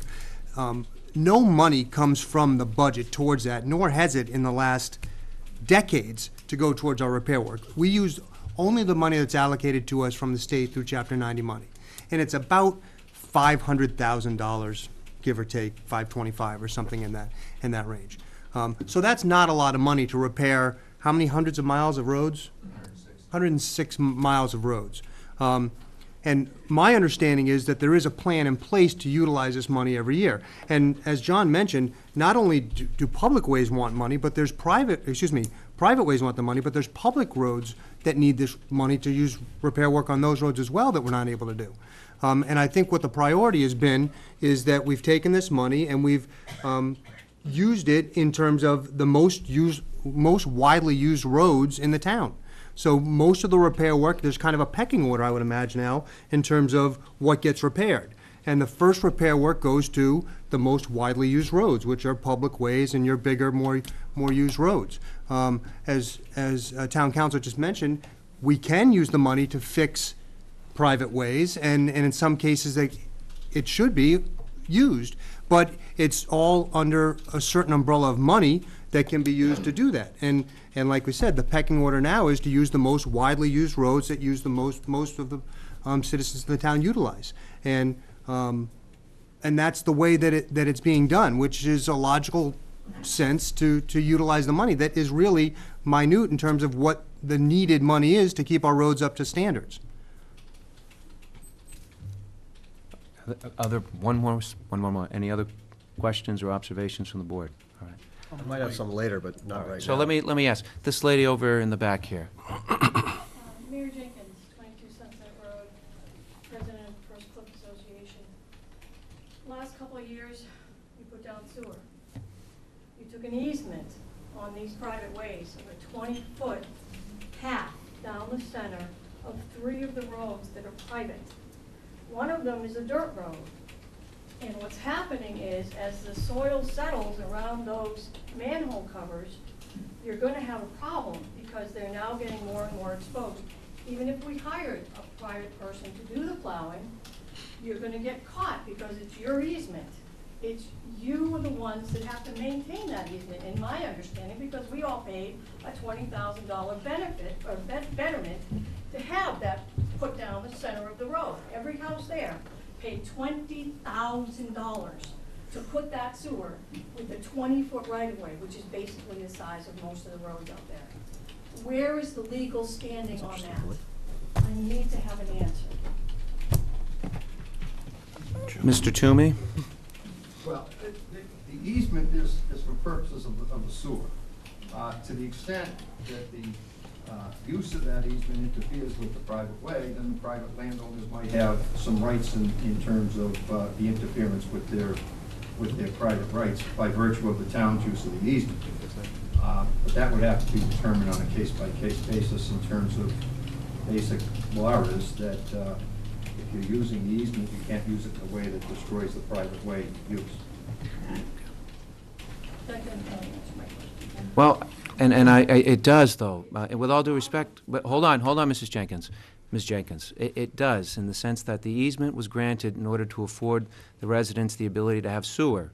That's what the easement was for. If in the process, after putting the easement there, now the town has the right to go within 20 feet because of the sewage, okay? If that begins to promote or cause trouble, which you're suggesting, Mr. Toomey, town council, is telling us that, okay, then maybe then you have to raise that issue with the town, and the town will have to go out and take a look at it. If it's determined that it is, then the town will have to go out and fix that, or, make sure that it's not eroding. But I'm raising the issue. Okay, so. I know, but we're trying to give you the answer, is what I'm trying to say. Excuse me, Mr. Murray. Yeah. I'm trying to give you the answer, and that's, at that point, then I would say, raise it with the town. DPW will take a look at it. I'm sure Mr. Bangert will send somebody out, Mr. Breen or Mr. Cafferty, and take a look at that. But that's a little different than the maintenance of the ways as a whole. If the town causes it because of that easement, then there's some remedy available, and the town will have to address it. I don't know if that's the answer you're looking for, but that's the best that we can do. As far as grading and maintaining, if you put the sewer in, and somebody was grading and clipped the top of the manhole cover and ripped it off or whatever, what's the legal layout of that? Because you aren't doing the maintenance on it, but it's your easement. I mean, you have that have. Well, if it turns out that somebody hires a private contractor who takes a grader and clips the top of the sewer manhole off, then the contractor, whoever was hired, is going to be responsible for fixing that. That wasn't the town who did it, it was the grader who did it. On the other hand, if it's the town who goes out and grades it and clips the top of it, the town's on the hook for doing it, because the town grader did it on a private way, and now they've just, so to speak, bought the manhole to do it. I understand that. I understand that. Other questions? Hold on, I haven't forgotten you. There was somebody else over here, I thought. Hold on, Mrs. Joyce. Yes, Mr. Murray. So, Mary, it sounds like because the easement is sewer issued, you've got a situation where you should come talk to Al and find out what's going on, and with Trish's office as well. And some of the details of that we don't want to get into tonight about like a grader or a backhoe or all that sort of stuff, but that's clearly an exceptional situation. That's not just a, regular private way because the town's involved. So I think you're good in terms of what to do. Thank you, Mr. Chair. Yep. This gentleman over here. Hi, Rich Conley, 3 Palfrey Street in Humrock. Thank you. Just a comment and then maybe a question. Last year, we had that major snowstorm in December, which we had about 9 or 10 inches of snow, big one. And in Humrock, they were plowing River Street and they plowed Central Ave, and the side streets didn't get plowed probably for about 2 days after that. Now, this is before anybody basically knew about the law, about the town saying we're not doing private roads. I called the DPW 2 days later, and the poor guy who was answering the phone at that time, because he said he got about 45 calls, said, yeah, by the way, the selectmen said they're not doing the side roads. Now, my comment is I understand you're saying, with everything going on, but you're explaining this now, but come this winter, and you mentioned about taxes, and you talked about public ways and private ways. Are you basically saying that people who live on a public way and people who live on a private way basically pay the same amount of taxes, if more or less? So a public way person, someone who lives on a public way has more rights than a person who lives on a private way, and they pay the same amount of taxes? So people on the private ways are literally, with no disrespect, are getting screwed because the taxes, you're paying taxes, and I thought paying taxes, one of the things for paying taxes is the town. It could be maintenance, it could be plowing, it could be fire and police and rescue.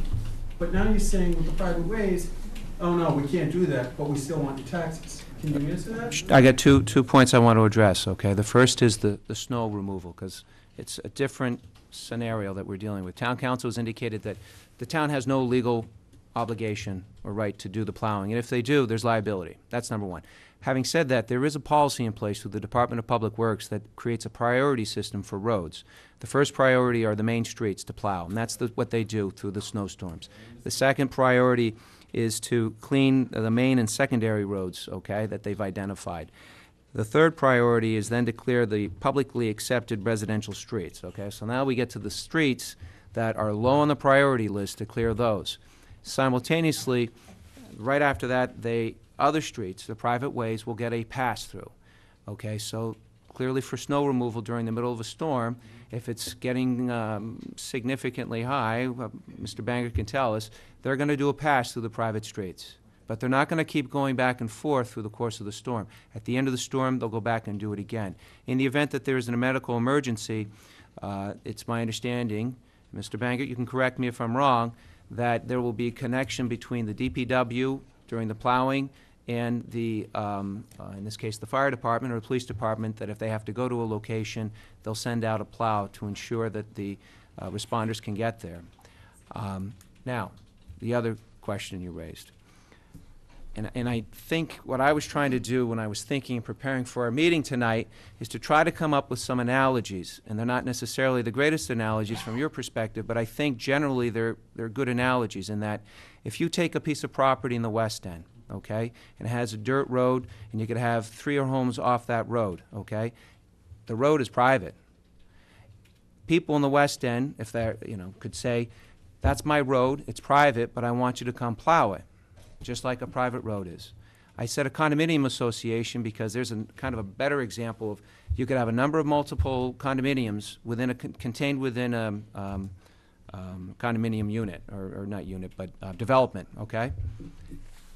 They have to pay for their own. It's a private road, a private way. They have to pay for the maintenance. It's a part of their condominium association. I see where you're coming from. I really do, because you have a house, you're a private owner, owning a house on a private way. How does that distinguish your ownership from somebody on a public way? And I think the difference is, one road's accepted by the town, the other isn't. And if it's not accepted, it's private, it's privately owned. Only those people who live on that way have the rights to it. And that's where the town's coming from. I understand that, Mr. Chairman, but my point, when you were talking about the homeowners association with condominium unit, that's private property. That whole subdivision is private property. That has nothing to do with a public way or a private way or anything. If you go into a condominium complex, that's private property. That's the developer's property. So the reason why that's a private, you get private plows that way is because it's a private area. My other... Actually, I'm not trying to cut you off, because I gotta have other people, so I'm not trying to. You still haven't answered me about, my main thing was, why am I different than a person who lives on a private road as far as taxes?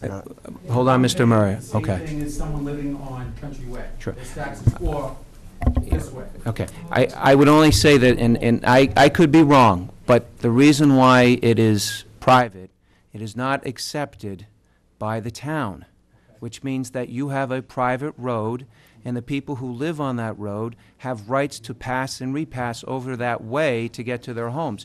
Excuse me, folks, so it's not publicly accepted. So there is a distinction, and it's similar to a condominium association because it is private. It's a private way. And we could disagree on it, but I'm saying that's where I'm coming from on it, okay? No, don't be. You're not. If it's so much of that as a private way, like a condominium complex, but you name, the street is named in the town of Scituate. It is listed as a street or a street or a road in the town of Scituate. It's because when they... That's still considered not accepted with the town of Scituate. Even private condominium associations have name on those streets or roads. They're just private, just like your private way's private. The issue is whether or not the town has accepted it publicly. And that's the difference. I mean, the town could accept publicly a condominium association if it so chose, but it has to meet the requirements of subdivision and the roadway layout. Hold on one second. Hold on. I gotta move on. I'm sorry. No, don't be. No, that's what we're here for. Mr. Murray. Sure. Thank you, Mr. And Chair. Mr. Harris. You know, you raise an interesting point, though, and I understand where you're coming from when you say you're paying the same amount of taxes, I mean, whatever, the same tax rate or whatever, and you're not getting plowed where someone else is. Correct. And I understand where you're coming from on that, and I hadn't actually thought of it that way before. But listening to the discussion, though, I mean, you know, unfortunately, there's tax inequities all across the board. And it goes back to sort of the common good and all this sort of thing. And, you know, my tax dollars go for the senior center. I don't happen to have any elderly family members in town.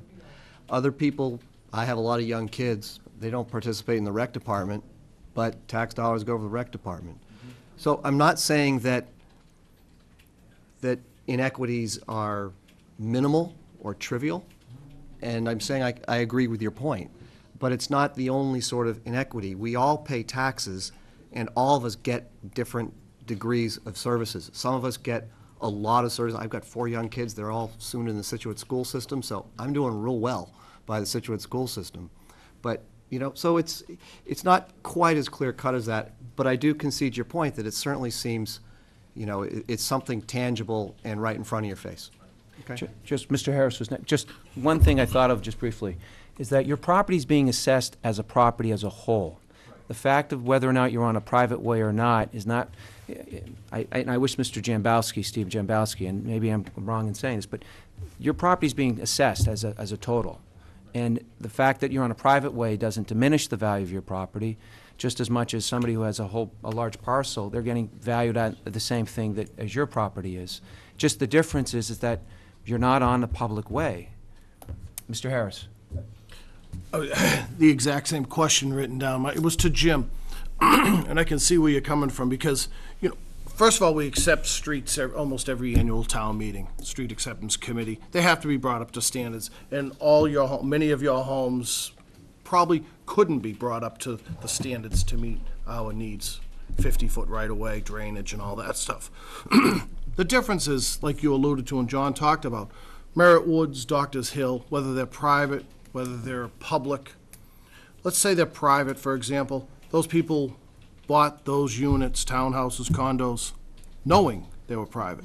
I feel for all you people. You've had your homes for 4 generations, so I see where you're coming from. So my question to Jim is, when you were defining private ways, is there a difference, and correct me if I'm mistaken, Al, if Doctors Hill still remains private, or Merritt Woods, or one of those, if it still remains private, and I own one of those units, is it the same as any one of these people that own a home in Humrock? Is that the same by definition? Basically, if the road is not dedicated, except At an annual town meeting, property. right. Same way, whether it's a road in a subdivision that's just been built and the roadway hasn't been By accepted. the way, I gotta jump in, this Walnut Tree Hills, a new development, and that hasn't been accepted That's right. for little different reasons. I think they can see the light at the end of the tunnel. But this is a little different. Go ahead. No. Skip. No, I'd just You're like out of to hear order, from you're out Jim, of if I order, could. please. I'm sorry, This is Jim. Mr. Toomey. No, the difference is the ownership in the roadway. And it's private, if it's a private way, it's privately owned by those people who abut it. They have deeds that give them the right to that roadway. And in common with the other people who live there. The town doesn't have any, it's private property. The same way a condominium association roadway is private property, that land is private property. When you buy a piece of property, one of the issues you look at is, am I buying on a private roadway or am I buying on a public roadway?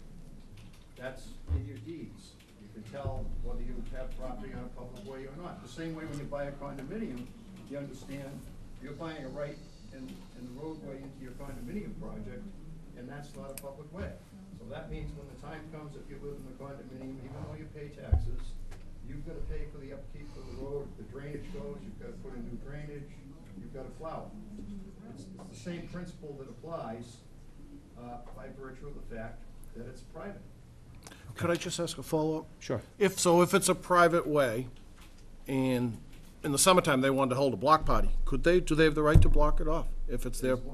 Yeah. Amongst themselves, Right. they all have rights in common, so their rights are amongst their neighborhood, not vis-à-vis the town. The town could not prohibit, people on a private way could say no one can come up here without our permission. And that's the difference. They control that roadway. Now, hold on, for 4 people I said I'd give to, this lady in the back was the first that she's had her hand raised. Virginia Newcomb, 6 Ocean Front Street. My question to all you gentlemen is that you have a roadway, it's dirt. It's easily graded for repairs. Mr. Banger's report, 10 pages of it, is about pavement. You're telling us that you don't have the funds to maintain paved roadways at this time.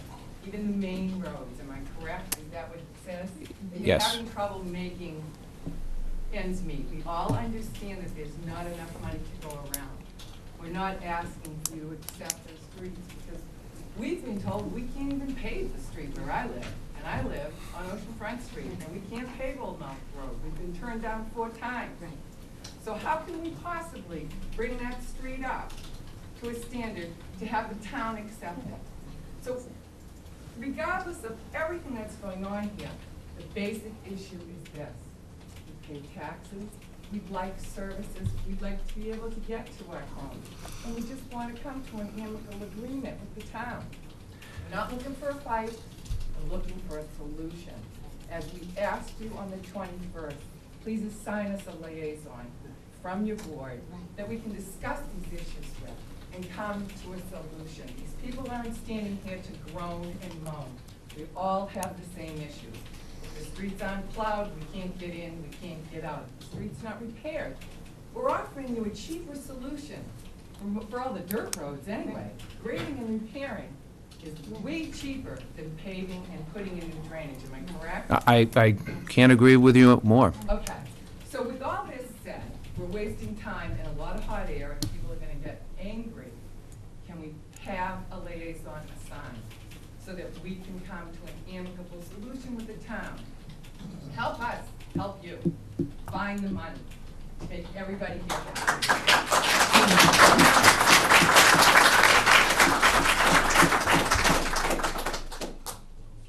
You raise a very good point, and I think that's really where I'd like to see this going. So thank you for raising that. I think, having a liaison is not a bad solution. I think the solution that I've come to mind is either, obviously, and I'm not saying this is the way it's going to go, either you pay for it yourself privately, or maybe we can talk with the town officials and see if there's some way of doing a partnership to figure out the future of private ways and how to deal with it and how to go forward. And I think that's why we need to have probably somebody to talk to as a liaison. I think that would make sense. Sure.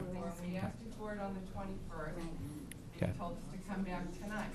And now everybody's here with the same problem. Right. It's when I say a liaison, one person from you. We're not talking about a legal issue, we're talking about a solution. Maybe we can appropriate funds from somewhere else. Maybe we can raise funds in a different way. There's money out there, there's grants to be written. And as far as the comment about it not affecting our values, no one's gonna buy a house on a private way ever again. I'm a real estate agent, and I've been one for 25 years, and I've sold real estate in Scituate for that long. And you're crazy if you think someone's gonna buy a house and pay the price to live on a road that's not gonna be maintained, without them knowing about it. When I've sold houses on these streets, the town has maintained those roads. Now they've stopped, again, without notice, stopped their services. Has anyone here ever gotten a letter? No. That's kind of rude. Okay. We're just asking for a fair and equitable Okay, you've made your point, and I think you're doing a little you're not helping your point. I know. Excuse me. Listen, I've got the chair. You raised a point about a liaison, and I said to you that I think that makes sense. However, I want to make sure everybody understands, just because we have a liaison, whether it's from this board or somebody from the town, doesn't mean that we're going to come up with a solution that you're going to be happy with. Okay? I think it's fair to say that we need to talk and figure out what can be some scenarios and some solutions. But I suspect it's also mean that people are going to have to contribute towards it. So I just want to throw it out there, because if your thought process is you think you're going to get a liaison to meet, and then you're going to say, oh, you can take it out of this budget, you can take it out of the school budget, you can take it out of the Council on Aging, or you can take it here. No, that's not what it's about. It's to try to figure out a solution how we can deal with this issue, not just in yours, but across the town, because you're not just the only neighborhood that's impacted by this. How does the board feel about trying to get somebody to appoint to work? But again, this person would have to be not just for South Hummerock or Fourth Cliff. It would be a person across the board. I think it's certainly a good idea. I'm just trying to think how to refine it, rather than have one liaison to the group in this room. Would have to figure out some way to have a liaison, one person, a liaison to the entire town, because as you said, Mr. Chairman, there were 181 private ways, or whatever that number was. So I think the concept is great. I would be happy to volunteer myself, as I think everyone else on this board would, but I think we have to figure out some way to have that liaison to the entire town, rather than just the... Well, how does a person needs to work really closely with Town Hall, and Al and Tricia and everybody as well. I mean, it's not like... It's a big job. It's going to come up with something. Which is fine. Again, I don't think it's private versus public here. What do people do when they want their road fixed, Al? They come and they write a letter, or they send some sort of correspondence to you. I think you make a good point. Al Banger, Department of Public Works. The issue is not private versus public only. It is the amount of funds available to repair the roads. We're not repairing publicly accepted residential roads either. We can begin naming names. Old Colony Way. You can find poster child of residential streets that were paved years ago, that have been publicly accepted, and are not being maintained. We're putting all of our money in maintaining the roads that people use every day, specifically in Hummerock Central Avenue and River Street. As well as the fact that we replaced 2 bridges at a very high cost. The state has helped replace both the C Street and Julia Street Bridge. Those were essential for everybody's use every day. So our tax dollars are going towards repairing the roads that all of us use every day, but just not the residential streets we drive down to reach our homes.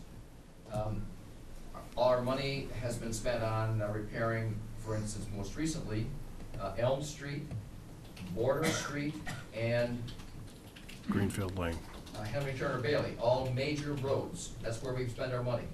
This year, we're spending money repairing the road that goes between the railroad tracks and the harbor on Beaver Dam. Next year, we'll spend it on repairing the roads that go into, down past the Jenkins School. First Parish. First Parish Road. There's only limited funds available, so we're putting that in, repairing the potholes on the roads, Clap Road, where everybody is traveling across to try to get over to the highway at the end of the, to and from work, and the main roads we use every day. So it's really an issue of residential streets are not being maintained. And if you have a dirt street is actually more expensive to maintain than a paved street. A paved street can be plowed readily. A dirt street, every time you go down it, you need to repair it in the spring. So it's not quite right to say that a dirt street is cheap to maintain. A dirt street is actually more expensive to maintain because you're constantly maintaining it, much like you would a gravel driveway versus a paved driveway. So I guess my point is, if you have a problem with your road, which I'm sure all of you do, the process is to get in touch with the DPW, and you don't like to hear this, but you put on a list. You know, there's $500,000 worth of money to fix all the roads in the town. And it's up to the DPW to allocate that most effectively. So if they look at a road, Al, correct me if I'm wrong, if you see a road that's in deplorable condition somewhere, you can take money and fix a road in Hummerock, a road on Ocean Ave, or wherever it happens to be. That's just not the guidelines that we're running the town off of right now. And, you know, that's the process. Write an email, send pictures like we've seen, and if there's funds, they'll be fixed. Okay. Hold on, the lady, actually, behind this lady, the lady, yes, you, yes. Oh, no, hold on one second, I'm sorry. I'll get back to you in a moment. She had her hand up earlier, and I Betty McNeil, I'm on Julian Street in Humrock. Thank God I'm not involved with plowing. I'm here to support the people. My question, statement is, August 12th, down the South Humrock Civic Association, we had an officials meeting. At that meeting, this was discussed. That's as far as it went, it was discussed. But one of the town officials told the people who live on private roads that they can get an abatement starting with their January, December tax bill, because they don't receive the same services that the people on the public roads do. So, I'd like that cleared up, please. Not true. Okay. Mr. Bangert, I think, was the individual you're referencing. The question was asked at that meeting, we live in a private way versus a public way. And they said we pay the same, her question you heard again today, we pay the same taxes as everybody else. And I said that properties are assessed based on the whole. If you're not happy with the way, if you feel like your property is in diminished value because you live in a private way, then there's a process for that. And that takes place after you get your tax bill in January. There's a 30-day period in which you can apply for an abatement. And there's an elected board that evaluates your request, So I think what he was trying to suggest to you is the process, if people feel that that their property's diminished in value as a result, the process is to go to the Board of Assessors. There's an application that needs to be filed at a certain deadline in January, so it would be 2011. Okay. Whether or not it was, and I'm not going to say you're right and he's wrong or vice versa. The reality is that's a question. People can try to abate their taxes for a multitude of reasons. To do so, it's not this board; it's the Board of Assessors to address it. So, this gentleman here, yes. Daniel Perrin, 10 Milton Street, Humrock. Daniel Perrin, is it? 3 points. Oh, hold on. Is it Perrin? Just so Kim, do you have that? Okay. I don't. Oh, Perrin, is it? Perrin, P-E-R-R-I-N. Thank you. Milton Street. Thank you. First issue, easement with utilities have to obtain easements through the town. I know this because I had to have a ankle pole put on the end of my street, at the end of Milton Street, and working with the power company and the phone company, they informed me if I wanted that pole in and done quickly, I would grant them an easement on my property, not on the right-of-way property. Otherwise, they would have to come to the town to obtain an easement to put a pole on. So if it's a private way, why are utilities required to get easements from the municipality to put poles, utility poles, on a private way? That's number one. I have just two more issues. Second of all, my main concern is the plowing. If the main road is plowed and the side roads, the biggest issue we have in Humrock, and I think DPW will give me help, snow normally is not that deep in Humrock. But we do have a real serious ice problem. I believe you would bear that out, sir? Yes. Yeah, okay.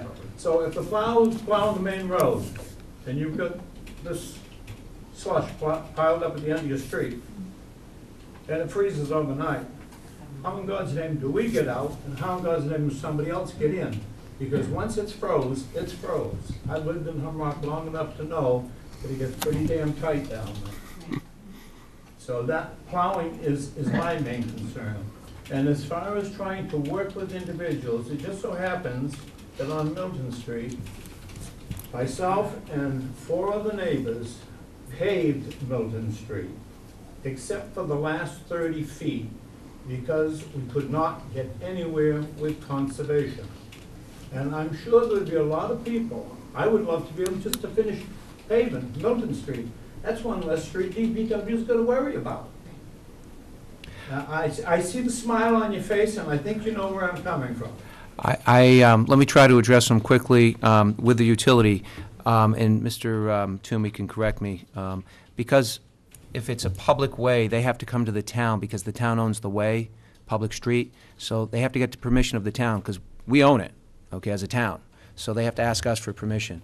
If it's on a private way, maybe they have to come to town. I don't think they do, because what they'd have to do is they have to go to every single person on that street, the private way, to get the permission to put it on that private way. That's why, hold on, I'm just saying, I know you may have been told that. I'm just giving you a quick answer in my own mind, saying it would be a lot easier for the utility to go to one person, that's you, because you're a private homeowner, to put some kind of utility that they need. But again, I may be wrong, maybe in private ways they have to come to the town to do it, but my understanding is it's a private way, so they'd have to get the permission of everybody on the way. As far as the plowing and the ice, you know, I can understand what you're saying. If you're going to get a bunch of slush and it freezes overnight, that's a major nuisance. Maybe we can address that with, Well, everyone, you know. I live on 3A, and I deal with the same thing, you know, it's, well. And as far as the conservation goes, that's an environmental issue. The COMCOM is charged with protecting the Wetland Protection Act town. So they are telling you you can't build because it's a sensitive area. As you very well know, many of people live on close, basically a barrier beach is basically what it is. So there are certain rights, inherent rights from a state and federal perspective that you can't do.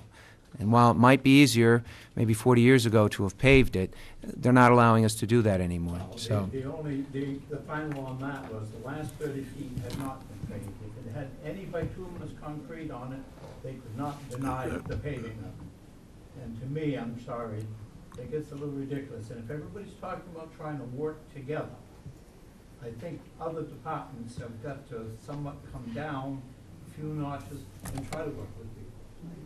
Mr. Danahy just answered the conservation part, because it really is not the purview of this panel to discuss the conservation, because it's the Conservation Commission, and they're bound by state laws and federal laws. The state, particularly the Wetlands Protection Act of the state. I heartily encourage, I'm the liaison to the Conservation Commission. I've sat in there for hundreds of hours dealing with all sorts of issues about resource areas, which Hummerock, the entire area, as you all know, is a resource area. You're glad to bring it. Let me finish, please. 27 years. Good. Thank But, you. so you know to bring those issues before conservation, sir. There was another gentleman, was it you, sir? Okay, you had your hand raised. John Julian from 28 Olive Street, Hammerock. Thank you. I'm just curious about the designation of public versus private when I can't speak for everybody else in Hammerock, but I know my deed does not extend into the middle of the street. So I guess I'm trying to understand that distinction and how that affects what we're talking about. I'll tell you, I could probably give you an answer, but I'm going to give it to town council because I think he'd be much more succinct in explaining it. There's a rationale behind it. You have a deed that says you own along the street, you own the street, unless it's a public way. So even though your deed doesn't say that. Mr. Bedulian, hold on, let him give him an answer. If you have a deed that says you live along whatever street that is, you have rights in that street. And that's the way deeds are interpreted, that's a matter of state law. So you do own the street. Okay. This lady back here, My question has to do name with and the address? medical- Name and address? Oh, I'm sorry. Liz Herzl, 8 Kenilworth Street. Could you spell your last name? H-E-R-T-Z-E-L. Thank you. My question has to do with the medical issue when you said that a plow will come. How long will the response be? There's a lot of people, I know I look healthy, I'm fighting stage 3 cancer. I'm going through chemo. I need to know that that plow is going to not take an hour so that a medical team can get to me. How long will that plow take? Will it be dispatched immediately, or are we on a wait list, or we can't get a hold of a plow before the medical team can get into us? Mr. Bangert, Chief Judge? I can't tell you what time the time frame of the street will be plowed, but I can assure you, the truck can go through the snow and put chains on it, we go anywhere. We can get you, what street you on Kenilworth? I'm on Kenilworth. Right. But there's a lot of people that are farther down, and have streets that are farther down that need the Well, medical. we'll do We the don't have best, to- I mean, if the wait is too long, we will carry you through the snow to get you to that ambulance on the public street that's already been plowed. Mr. Bangert, And then you want to another elaborate? point is that not every street is plowed instantly. I mean, during every storm, there are plows out all over the place plowing, and some streets are not plowed and some streets are plowed. Whether they're a private main road or a public main road or a public residential street or a private street. Not all streets are plowed at all times when the storm starts and an emergency occurs. So what happens is when an emergency occurs, the DPW diverts vehicles to where the emergency is. We will help, we will go through people's backyards if necessary to accomplish what the fire department, an ambulance service, or the police require in order to respond. That's true for a residential street that's publicly accepted, that hasn't been plowed yet. It's true for Main Street that we haven't gotten to yet. And it's also true for a private street or a driveway. The gentleman in the doorway, could you state your name? Earlier that- Can you state your name? Oh, William Fallon, 59 Ocean Drive. Thank you. You said earlier that the money that used to go for this has been transferred to other initiatives. I'd like to know where it's gone. It's been cut. It's been cut. You said earlier it went to other initiatives. Your own. I stand corrected. It's been cut. All right. This gentleman here, I actually My name said. is, I'm sorry, my You name can is sit. Paul O'Neill.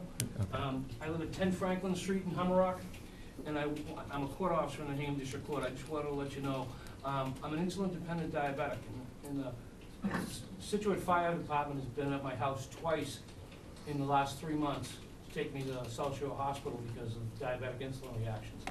All I wanted to know was, and I also have a neighbor behind me that's 93 years old, you know, and she's worried about how an ambulance is gonna get to her too. So that's just my questions. The Scituate Fire Department has saved my life twice in the last 3 months. I guess they're going to do what they've done in the past, which is to, in an event of an urgent or an emergency, they're going to go. The truck will go right through the snow or whatever it is to get there. Simultaneously, if there's other things they need in order to get there, the DPW will come down with a plow or a front-end loader, whatever it may need to be able to achieve that. And, you know, as Chief Judge has said, I mean, the truck can go through an awful lot of snow because they put those trains on it, chains on it, that's like a, it's even heavier probably than a grader or a front end loader. So that thing is going to go when it's in low gear. So as far as getting there, you know, I'm hopeful that there won't be any problems. I mean, I can't say definitively there won't be, but I think it's fair to say that, you know, when you have the fire chief telling us they will be there, I trust that. He's the head of the health and safety for the fire department. Okay. If he thought there was a problem, then obviously we as a board would take that into consideration and try to figure a solution out. But All right, thank you very much. thank you, Mr. O'Neill. Hold on, was there other people? I'm going to get to you, Mrs. I'm trying to get around to everybody who hasn't had it. Oh, this lady here, I'm sorry. I will get to you, sir, in a second, too. I'm Geneva De Jesus. I live at 14 Oceanfront Street in Hemlock. I've been there since 1961, a long time. Some of my neighbors have been there longer. You're talking about a public way to a private way. I met with this gentleman last Christmas. My son was in intensive care for 8 weeks. The road was impassable. I blew a tire. I'm trying to get out of there. The road was awful. This gentleman was very nice. We had a long discussion. Remember that? Procter & Gamble, the whole thing. Okay. But anyway, we do not have on our deeds access to River Street. On our deeds, it says 125 feet this way, and we have a double lot, 100 feet this way. We own up to mean high tide, and we have a right to the river beach, which is, you know, the South River. We have no rights going up River Street. So when you say, I have to correct you, that is a public way as far as we're concerned, because we have to get from our road to River Street. Half of River Street, they're trying to tell us it's a private way. It's part of River Street. So, you know, I pay taxes. I don't care. I believe in education. I believe in everything else, and I never objected paying my taxes. But I'm getting so this year I am objecting to paying taxes because we don't own the road. We own the road. We own our property. Then what are we paying taxes to Scituate for? We might as well have Marshfield maintain us with Well, water. I can answer that question, actually. You're paying for Chief Judge there to drive the truck with the chains to get down there, and you're paying for the firefighters and the EMTs to come trudging through the snow. Let me finish, please. Exactly. So you ask a specific question, what you're paying taxes for. That's what you're paying taxes for. And our police department's doing a great job. Our conservation department's doing a good job protecting the resource area. You have access to the town libraries. You got Chief Judge, you got police, you got us. You know, Hummerock, we hear many, many times how Hummerock pays taxes and we don't get diddly squat. Okay? And I don't mean to put particular words in some of your mouths, but that's sort of the common theme. And that's just not actually true. You get services. We give you services. We come down, we protect you whenever we possibly can, like we do everybody.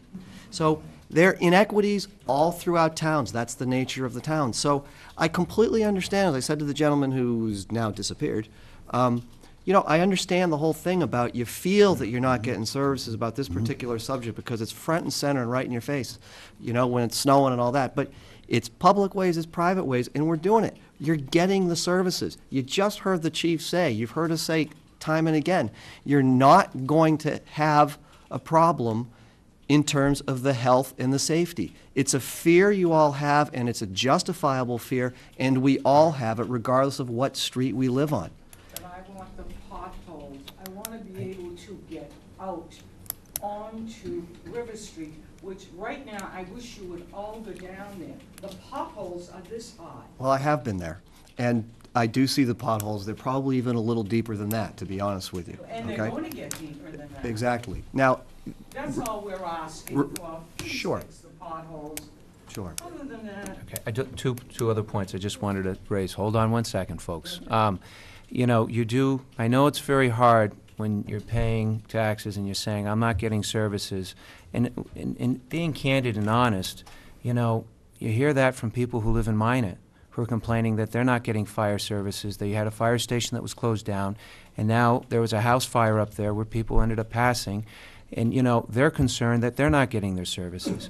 And then there's school budget problems, and the classroom size in that area is getting larger. And now they're complaining they're not getting their fair share of the services.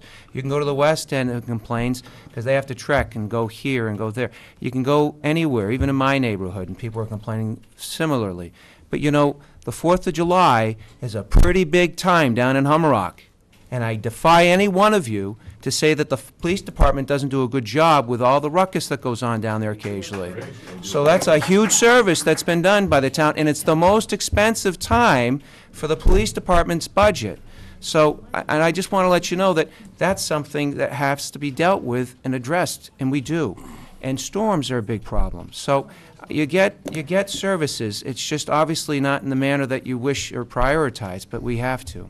Mr. Norton? Just one comment, and this speaks to a number of comments from the floor about the fire department, police department not being able to get to a private way because of one thing or another.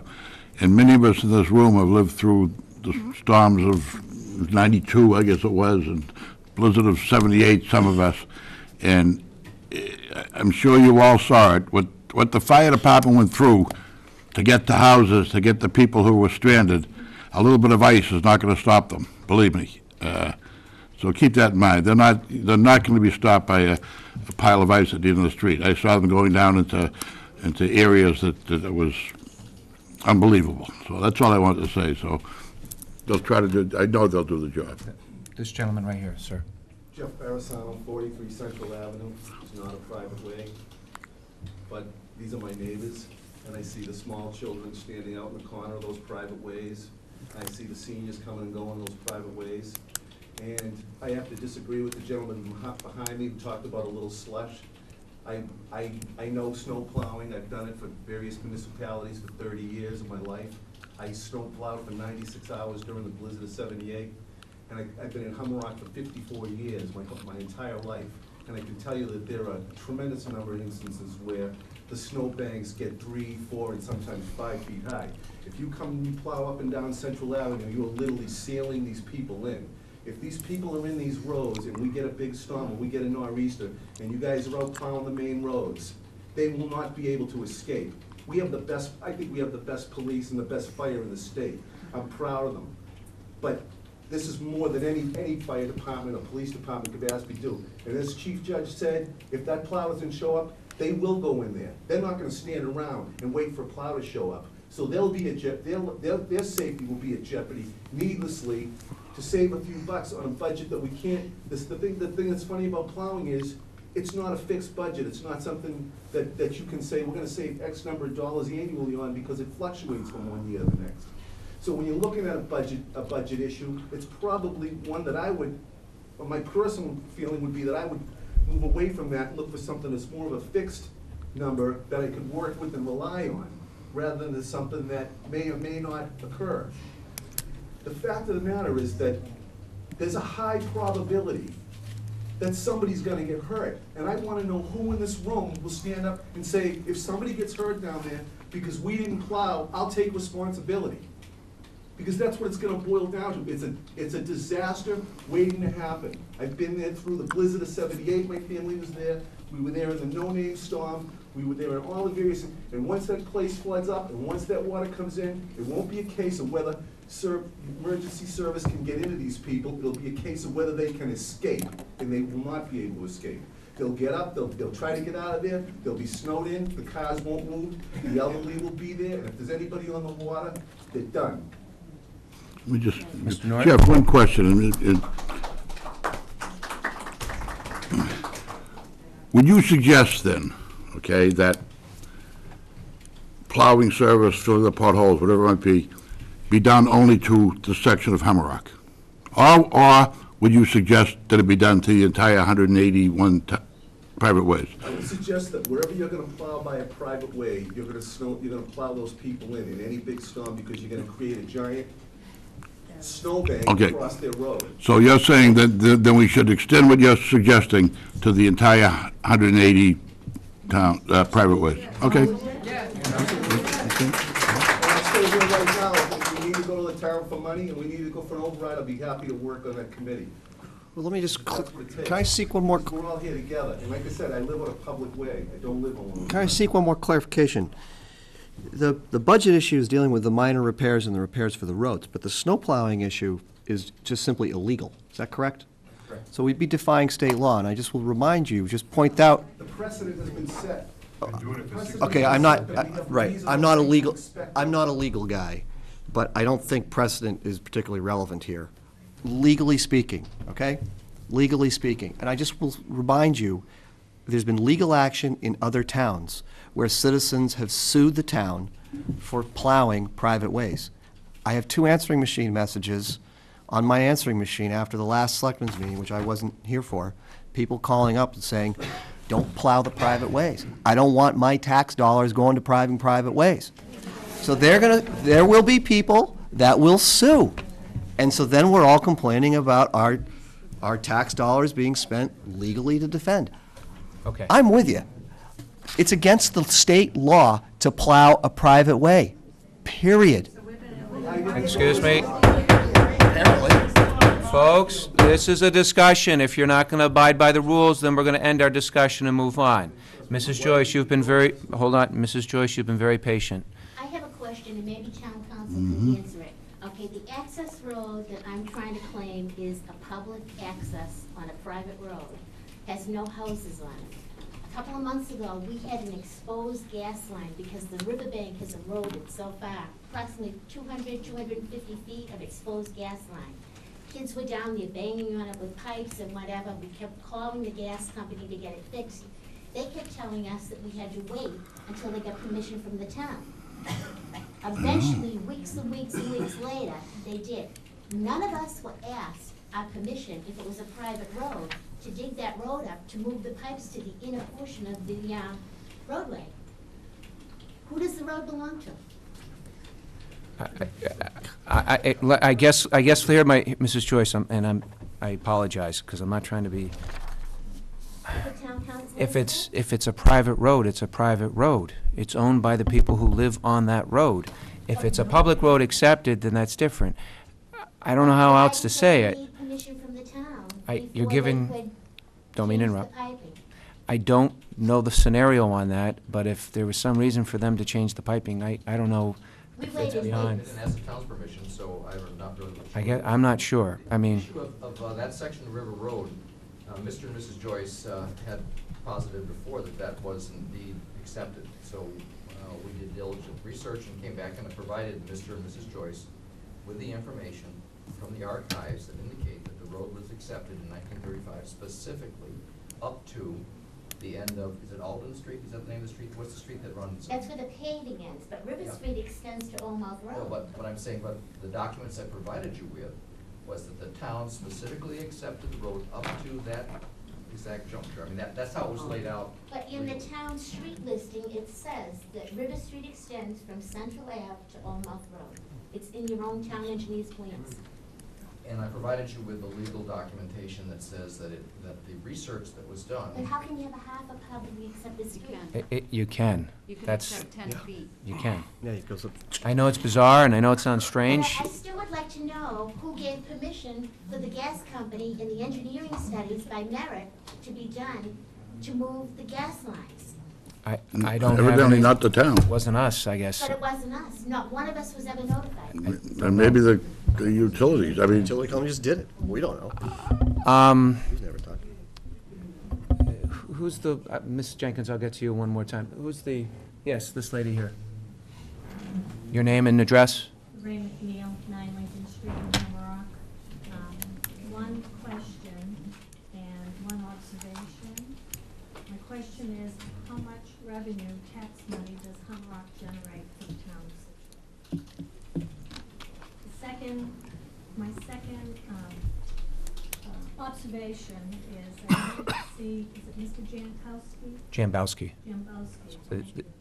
Yes, Jazambowski. No, After Mr. Banger said that about, at the South Humrock Civic Association meeting, that we could get an abatement because of services not rendered, that is a fallacy, because abatements are issued on the previous real estate sales the year before, not on services not rendered.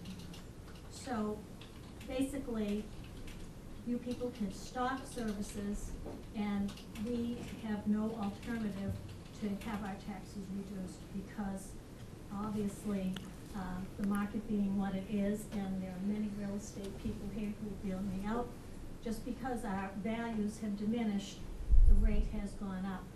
So we're not seeing a significant savings. But I was curious how much Scituate generates from Humrock in taxes. Nobody can seem to answer that question. I saw that number a while ago, but I'll be honest, I just can't remember. But, well, that may be humorous. I mean, I just don't remember. It was probably 2 years ago. So, you know, you get to a certain age, you forget things that happened yesterday, never mind 2 years ago. But let me just finish. John mentioned it earlier. The chairman mentioned it earlier. We hear that from every section of the town, and it's all probably legitimate.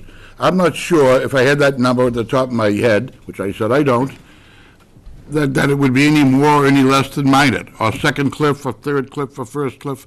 I don't know. I mean, the idea, the concept that Hammerrock pays way more than any other section of town may or may not be true, if that's the point you were trying to make. May or may not be true. But try to clarify for people, simple people like me, that you're not going to get an abatement on services not rendered. That is not something that Mr. Banger should have said to us, because we went, oh, yeah, we'll go over there in January and file for an abatement. It should be very clear to the selectmen, and I know you've said previously that you are not going to talk about conservation, and you're not going to talk about the assessor's office. I understand. It's just that we need clarification, because when I call the town hall and leave a message, and I'm a non-techie, and I say, could you please call me back, Patricia? Could you please call me back, Joe? Can you please call me back, Mr. Danahy? Never, even before this issue arose, I never received a phone call from anybody. My understanding. Just to clarify that, if I may, did you call me? I mean, you said Joe. I just want to. I left a message for all the select Did you? people Okay. in camp. But my point being is, if you people are elected and Patricia's appointed, and we call with an inquiry, I think we deserve an answer. We deserve to be seen, or we deserve. Let me just speak to that, if I may, Mr. Chairman. This board gets literally thousands of calls in the course of a year, the five of us. And I know for an absolute fact that this board answers as many calls as possible. There are times when you get 10, 15, 20 calls on one issue, and you just speak to one or two people and you ask them to pass it on. For this board or anyone in this town to be accused of not being responsive to citizens just isn't fair, because this board is out many times, let me just finish, 4 or 5 nights a week responding to citizens' concern. To say, even infer, that this board does not return calls or does not care about the residents of Scituate, whether it be Hammerrock or Minot, just as an unfair knock. I really think that, there are some legitimate things being brought up here tonight, and there's no question about that. It certainly gives us and all of us a reason to pause, but that's unfair, and I just have to say it. That's all. Okay. And I have to tell you that it's happened to me 6, 7, 8 times. I will tell you one positive thing. Thank you. Kim Donovan has returned my call and has said yes, no, or whatever my inquiry was. But to go back to the tax revenue, nobody can seem to answer how much Humrock generates. What's your point, though? What's your point? What does that mean? Let's say it's $15 million. What's your point? $15 million, I would guess that to maintain our roads and to grade them and plow them is not a huge Yeah, I'm not trying to simplify it, but there's $500,000, period, to do all the roads in the town. That's it. And we allocate that the best that we can. And if your road is needy, I've heard 12 different streets talk right now. Every one of you wants your road fixed. And there's, Al, how many requests you get a year? There's 100 more emails that Al gets that people want the road fixed. They're doing the best they can to fix the roads with the limited funds that we have. You say, let's do an override. You think an override's gonna pass in this town to fix roads? It's not a chance, not a chance. Let me finish. So it's not whether we want to fix your road or don't want to fix your road. It is, are there resources? We want more teachers at the high school. We want an IT department. There's a lot of things that we want. Seawalls. Seawalls, a new Seawalls. fire department. There's a ton of things that the town wants, and it doesn't have the money. I'm just afraid that the next thing is going to be the street lights are going, and then the water department's gonna come and say we have such an antiquated system there that we'll have to do our own water maintenance, our own light service and all that. I know, but that's a little bit of,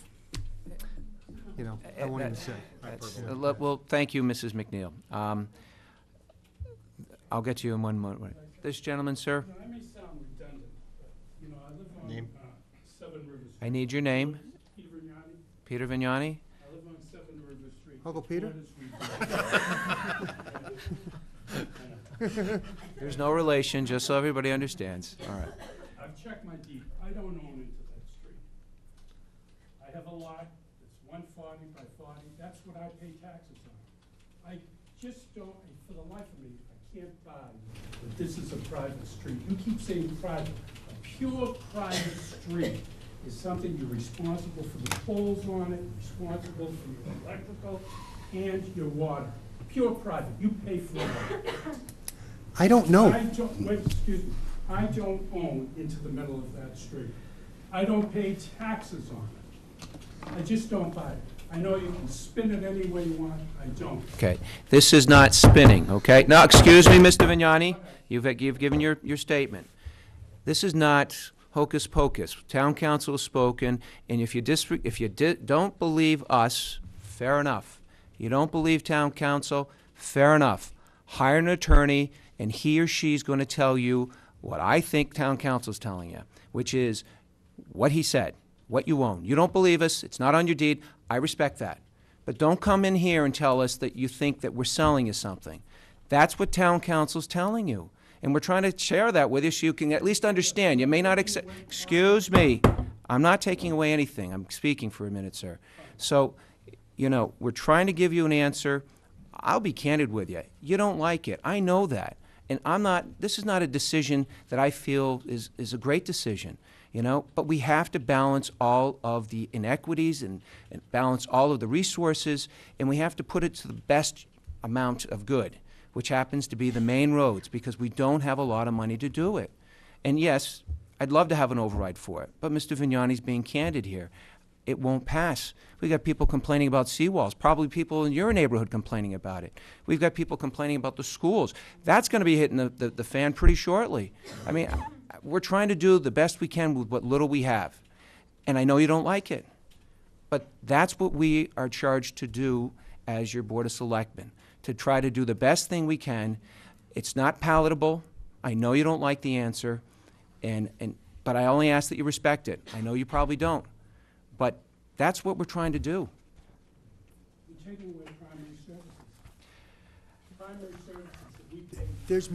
There's many people that have private ways that plow their own streets. That's a pure private way. Well, there's no difference. It's either public way. Let me finish. Excuse me, Mr. Vignani. I don't know of two different, Jim, help me here. There's two. It's public or private. And I understand you guys have gotten a service for 60 years or whatever of it being done. I would be very disappointed too if it was stopping. But there's nothing we can do about it. There's only so much money. If we had the funds to fix your road, we would go fix your road. We don't want to have arguments and have disgruntled people. We want to make the services available to everybody. But just because you were getting something improperly for 60 years doesn't mean that you're entitled to it for the next 60. It doesn't matter whose fault it is. It's reality of what it is. You're penalizing us We're not, think of it this way, you got a benefit for 60 years. I mean, I don't, that's just the way it is. And there's other, like I said, there's other private ways that don't take the risk, they plow their own stuff. One final question. Who owns my road? I don't know. Wait, okay. It's not the town. I do know. It's not the town who owns it. And it's not me. No, what? Believe me, it's not me. Okay. I don't pay taxes on it. I'd love to own it, but I don't. Do you want to pay taxes on it? Not just kidding. But I do have to make exception, as you said, that Massachusetts law, they don't do any private ways. In Marshfield, 2 places I inquired to, Marshfield does do private ways. They call them private with public access. My daughter lives on one of them, and they grade them. Also, I call Boston Street Highway. They do all private ways for safety, all of them. And they said to me, if you have a problem with that, call the mayor's office. We'll straighten you out. You're missing the point. Right, We exactly. can repair your roads. We have a bylaw that says we can fix your roads, okay? If you have a road problem, you send it to DPW, and it goes on the list, and the DPW decides which gets fixed and which doesn't get fixed. That's the road, that's repair of the roads. The snow, we don't have the bylaw passed to do it. We cannot plow your roads. If we vote it at a ballot and it gets passed, then we can. We don't have to, but we can. That's just the facts. So Marshfield evidently went. Yeah. Yeah. Yes, they Apparently. passed the Must have passed the bylaw. bylaw. I mean, we don't know what Marshfield does. We Did don't know what the Marshfield pass the utilities bylaw? company did. Okay. You already asked that, Mr. Vignani, and this lady over here, you've asked 4 questions. Okay, briefly, because we're moving on. And it better not be a disparaging comment against this board. Okay. But you just don't know who owns my road. No. I just know that It's the not town us. doesn't own it. It's not That's us. what I'm trying to tell you. Okay? It's not us. Ms. Jenkins, you'd ask Lee, A couple of points, Mayor Jenkins, first one. It seems to me that there's a huge amount of private roads, almost as many, if not more, than public ways in Scituate. My understanding, something was commented about state funding, yet, based on the number of public ways you have, and that's how the road and the funding is allotted to each of the towns. Is there a possibility to work out with the different boards of accepting more of these roads? I mean, some of these. Yes, there is. absolutely. That's what we want you to do. We want people to do that. We want people who have private ways or private roads to apply for the street acceptance process and get accepted. There are specific circumstances on many of these that have been turned down. And I'm wondering if there's a way to work out on an individual basis to accept certain roads that will never meet the criteria that the town has set of a 50-foot right-of-way. Okay. Or a property. I mean, these are some Yeah, of the it's- things, some of these subdivisions have been set out for 50, 60 years. Yep. And they were approved by the town, but they've developed over time slowly, and all of a sudden, they no longer meet the current code, but the subdivision was approved in 1950. But it was never a public road. The subdivision as a whole, is there a way to accept the road as it was originally drawn or originally laid out without going through all the upgrade that is almost impossible for some of these roads to hit, because either people have moved into the right of way, they'll never, like, for instance, Sunset Road, Stellwagen has a building in the right of way of Sunset Road, and that will never be accepted as a 50-foot path because the building's there. Look, I can't, The government. no one up here is going to promise anybody in this room about any specific street with specific circumstances. But I think I'm on pretty safe ground here, that citizens that live on private roads and they want to get them turned into public roads are encouraged to come before the Street Acceptance Committee and the various town boards and committees and town hall offices and investigate how to go about doing it. Okay? In some cases, the town may or may not have some leeway. As the conservation guy up here, I'm very sensitive to the fact that you can't pave your roads, which is one of the criteria, and you're getting hit with a left uppercut and a right cross at the same time. I don't know if that's a workable, something that can be compromised or not. Maybe the state says it is, maybe the town says it is or isn't, or not. I just don't know. But I will promise you, we can explore those sorts of things. And where there's a building that's been built plumb dang in the middle of the road, that clearly ain't going anywhere tomorrow. That seems like something else that, we could look at. Some of those answers, as John has said many times, are gonna be answers you don't wanna hear. The answer's gonna be no. But maybe there's cases where the answers are gonna be right. And I know we'll do everything we can. I mean, I know half the people in here for various reasons. We want to plow your roads. We want to take care of the roads wherever we can legally, for example, with the snowplow thing. So, yeah, there is a process, and we encourage people to go through it. And wherever we can find the wiggle room, we will find the wiggle room. But we can't go outside the brackets of legal acceptability. So let me, I'm going to start bringing this to a close. I'm going to let the two of you have the final two thoughts. We've been talking for an hour and a half. I do want to encourage, obviously, people to contact us. I'm the chair of the Street Acceptance Committee, to be able to maybe start the process to discuss it. It's not going to happen overnight, but, one of the thoughts are maybe the roads will be paved. Maybe the roads can't be paved because of the sensitivities of it, but we, if we're working together, can work with the Street Acceptance Committee to work on a street-by-street analysis to try to determine what it's going to take to do it. And maybe it's not going to take maybe it's not going to be sound financially to do it. Then maybe we can talk about potential options to say, you know what, maybe we can work in partnership. Maybe we have to ask you to contribute money to be able to help the town, be able to get the grader, to be able to plow, or not plow, but be able to fill in the holes. And maybe we can work on a cost issue and figure that out. And as far as the snow goes, maybe we can talk about, you're going to maybe have to hire somebody privately, or maybe hire some capacity to do this so we can get that done. These are the discussion points that I think we need to do. We talked about a liaison position. I think, I'd like to think, I'm trying to think of the most effective, efficient way of doing it, and I think the way is through the DPW, and to be able to talk to the streets on what are the issues. I think if you're interested on a street-by-street analysis to sit down, then let's get together. There's an application that needs to be filled out, then to come before the Street Acceptance Committee. And that'll be me and a few other members to talk about it. That seems to be the appropriate way to go forward to try to address this issue. Having said that, Mr. Tosi. Actually, Mrs. Denny, you answered a number of my questions. I was going to summarize also and say, exactly where were we at. In regard to maintenance, Mr. Vignani said that, yes, you will fix some of the streets if they're bad. No, I did not say that. Well, no, I'm sorry, my fault. I said, if you have a problem with your road, tell DPW. And they may or may not. Right. So you're not saying no? No, Absolutely. definitely not saying no. Good. I mean, Right. that's better than we had thought when we first walked in the door. In relation to snow plowing, forget it, right? Is that what we're saying here? Or Well, there is is- there a way we can pass it? No. There's a policy in place that again, they're going to get to it. It's the fourth priority, okay? So they're going to get to it if there's, to try to do it in the midst of a storm, they're going to go down and plow, but it's going to be after the first three priorities areas are done. So at some point, there will be at least one pass down the private road? Yes, there will be, correct. It's no different from public or private. It's as the weather warrants. So even though school streets are like the third road, if it's snowing on a Friday night, we're going to do the other streets. And all of it is conditioned on as weather conditions persist. So, and this policy was in place last year. And that's exactly how it played out. Granted, it was a mild winter, but that's exactly what had happened last year. But the way the policy is that the weather is going to dictate our response. And what we tried to tell people last year and what we told them we'll tell them this year, it's not that we're not going to do it.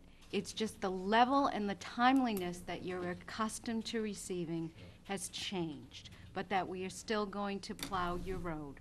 We're not going to plow it maybe 10 times in an hour with 2 inches of snow because it's fourth priority. But again, if there's a nor'easter or something, you're going to see that plow more than once. And the town trucks are on the road. They have dispatch connection for emergency vehicles, so they're going to be there. So really, I think there's a world of opportunity that we can look at for compromising, but the issue, everything here is valid or invalid or what, it's just who's going to pay for it.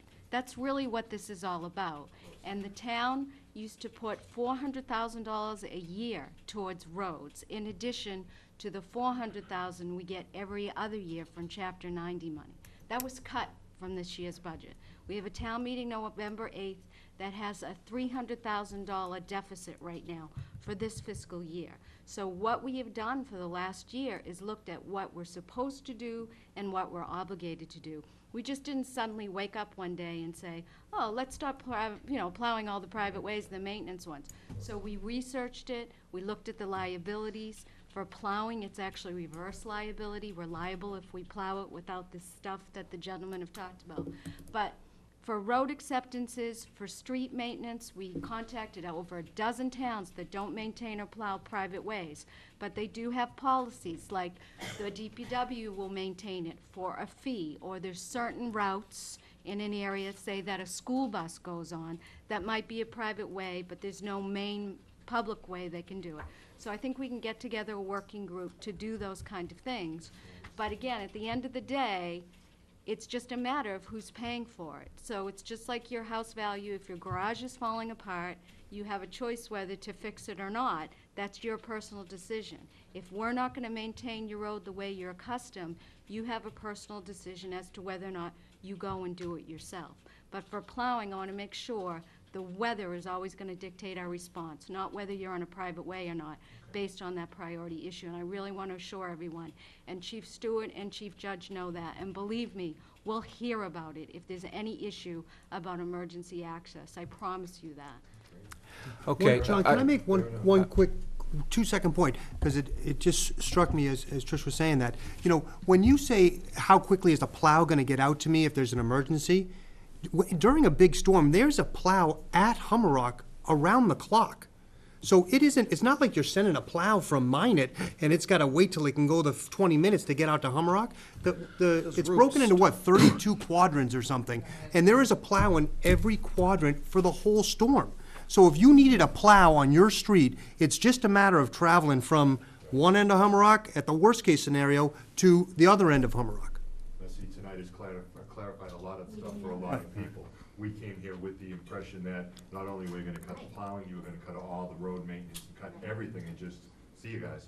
So I think, obviously, we got a lot done here tonight, and I think the only thing left is if we could set up some type of liaison. I think Sean looks interested in that point right there. You can call me during any time. There you go. Anytime. We could set up, but really, we could set up a liaison with somebody Working here. town. Sure. And see what we can do and explore different options, whether it be working in conjunction, some of us taking the bill, or whether you guys can pull it from somewhere else, whatever, at least give us ideas on what we can do. Good. And I think, I speak for most of us, that a lot of us feel better than when we first came in here. And we'd like to thank you guys for sitting here and putting up with us. I would imagine if you were gonna probably hit the barker on the way home for a quick one. If I were you, I would. But One- again, we wanna say thank you guys. Thank you. One thing that I was remiss to ask earlier, and I know it was brought up by Mr. Tosi, was the condition of your husband. I hope he's doing well. He's better, thank Good. All right. All right, folks, thank you very much. What I'd like to do right now is to take a 2-minute break, and then we'll reconvene. So, John, if we could just go off for just 2 minutes.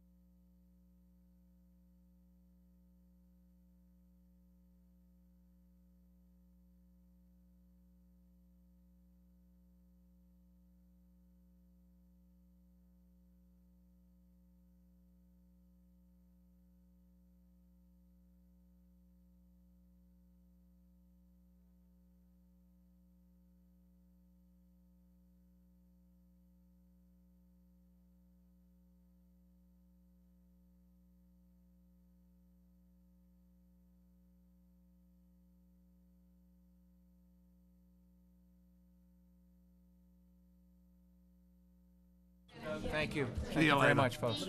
See you, bye-bye. It'll work. Okay. John, are we back on? All right, folks, again, thank you and good evening and welcome back. Where'd they all go? I'd like to move on our agenda here, and I'd like to move to agenda item number 11. It's a discussion, the list of special town meeting articles. And if I can, I'll turn that over to our town administrator. Tricia? Thanks. This is just the first glance at the potential warrant articles. As it's noted, tentative draft listing of warrant articles. The board will actually have to vote these warrant articles at its next meeting on October 5th. Some folks are here to discuss a little more detail on some that you need to have a little more information on before you vote in the next 2 weeks. So I just quickly want to go over them with you. Word how some quickly. It's very, what? The word is quickly. Yeah. The funding is really in flux right now, so some of these may come off, because you'll notice a number of them say the source of funds haven't been identified. Obviously, the purpose of the town meeting is to close a $274,000 deficit we have in FY11 due to reduction in local receipts and other accounts. We have to cover some short-term costs because we have a vacancy in the conservation agent position, and there's overlap with the person who's in the acting conservation capacity right now, so it's about $9,900 there. We need to do some transfers into contract bargaining. As you know, we're still bargaining for union contracts on the town side. If funds are available, I'd like to split the $70,000 cost of the mandated revaluation. So if we can fund some of it now and this year and split it for next year, then we won't have to come up with $70,000 for the FY12 budget. The library needs approval to go forward with the library construction grant that we approved the feasibility funds for. There's a budgetary error of $1,200 in the shellfish account. The other item I just want to take a few minutes for, I know the board's familiar, we've talked about doing an energy saving contract, an ESCO contract, to have a company come in, audit all municipal and school buildings, and then the savings that they project out are amortized and go into capital improvements to achieve those savings. The way this program works is you have to appropriate the money for the audit. You don't spend it, and it's held in reserve. And that way, after they come in and they do the audit, if they find for any reason that they won't achieve a 20% energy reduction, you have to pay them the $60,000 for the audit. We feel very confident, given the age and condition of our buildings, that that's a very low-risk thing, but we still have to identify the source of funds. So that's what we want to need to do. And with the timetable project we have going on now, it makes sense to do it now. The RFP will be let in a few weeks, and we need to have that set aside so we're in a position to move forward. And then the other ones that I won't go into detail are housekeeping items to reconcile expenditures and revenues in your enterprise funds for what we projected a year and a half ago to how they reconcile June 30th. Only one account, and none of these accounts are in jeopardy with the exception of golf, which had a $1,600 deficit at year end. There's plenty of money in retained earnings, so we just have to borrow from Peter to pay Paul. And then Laura and Bill are here to talk about the stretch code and also the PV, I'm not even going to try to say it, photovoltaic bylaw, and a general bylaw to allow you more flexibility in setting the date of town meeting. We have two petition articles. We had the required 100 certified signatures of voters. The first one by petition is to repeal the Community Preservation Act that the town adopted. And the second article, and I reversed them, the second article is to allow a checkoff on property tax bills to donate money to a school scholarship fund. So that's as brief as I could make it. I'm happy to answer any questions. Questions from the board? Yeah. Mr. Murray? I sort of have a statement that I would like to kind of get out. We just had a lot of discussion about funding for roads and things like that. And Tricia just went through detail by detail how we all need to move money around to help cover and find money for a $240,000 deficit. $274,000 deficit. And traditionally, that's what we do at special town meetings, is we restrict the town meetings to dealing with moving the funds around to cover the expenses that were unanticipated from the previous annual town meeting. And I'm very discouraged to see these petition articles being put onto a special town meeting. I think these are very interesting petition articles that deserve full discussion by the entire town, all the citizenry, and you're more likely to get that at a regular town meeting. And you know, maybe it is part of a strategy of the people that put these petitions in, maybe it's not. But I just think it actually reflects poorly on anybody that is trying to push putting these major petition articles on for a special town meeting. And I hope they, you know, I would ask that they consider holding off on these so they could be discussed by more townspeople at the regular town meeting and preserve what we've done historically at the special town meeting, which is really very important financial discussions to balance the books and keep us moving forward. And as I say, I just, without commenting on the merits of these, because some of them have certain aspects of merits and some of them don't, in my personal opinion, I just think it's a bad idea, and I think it's just kind of cheesy for these people to try and put this onto a special town meeting. I think it's very unfortunate. I think it reflects poorly on them, and I think it's a discredit to the other townspeople that are more likely to be at the regular town meeting. I just wanted to put that out. Nothing we can do about it, but I just wanted to put that comment out there. Thank you. Other comments from the board? Just what is the process exactly? So we are at our next meeting, we're actually going to go in each one of these in detail and give our approval or disapproval. Right, you have to vote them to go on the warrant, and hopefully I'll have a source of funds identified for them. But the ones that have a little more information for you to chew on, Laura and Bill are here tonight, and Al also will talk about the RFP for the solar array on the landfill, which I didn't mention is on the list here. So we should Right, just- so you're gonna get a warrant that you'll need to vote because of the posting deadline. Right, and there was a timetable in here. The warrant is actually closed tonight. Tonight. Of course, we could open it again if we wanted to. You would have to have a special meeting to do it because it goes to the Mariner for publication on the 14th. Okay, So if you wanted to do something after the 5th, you'd have to call a special meeting. after the 5th. Yep.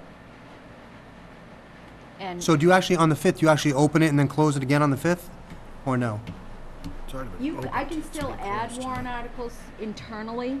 Like if Right. I find out we have an unpaid bill from Mary tomorrow, it's your warrant. Right. But all bets are off theoretically after October 5th unless you meet again. Because Okay. advisory has a timetable too, where they have to get the book published. Great. But we're mostly against a publishing deadline in the Mariner. Okay. Thank you. Good. All right. Anything else, Tricia? Are we going to go over these or no? Did you want to go further, or I think they're separate agenda items, or Yes. we have separate agenda items for the solar and for, Oh, you're right, yeah.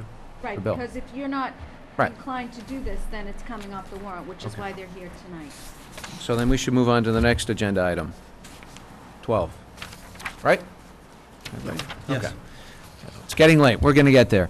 Let's move on to agenda item number 12, which is a discussion vote, refer the new zoning bylaw and the solar photovoltaic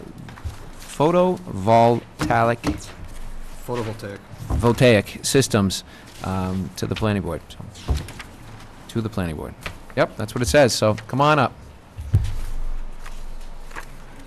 And we have the chairman of the board of the planning board and also our town planner. Welcome. Pleasure.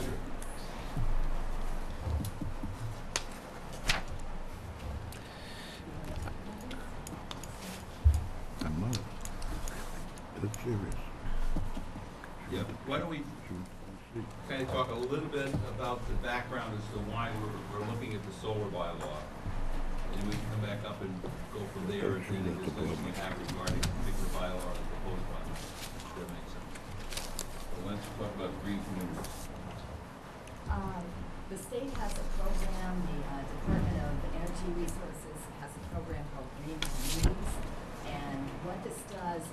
take money from one of the big, I don't think it's the gas tax, I think it's the acid rain money that New England gets. They take that money and they give it to different communities based on whether you've done certain energy efficient things.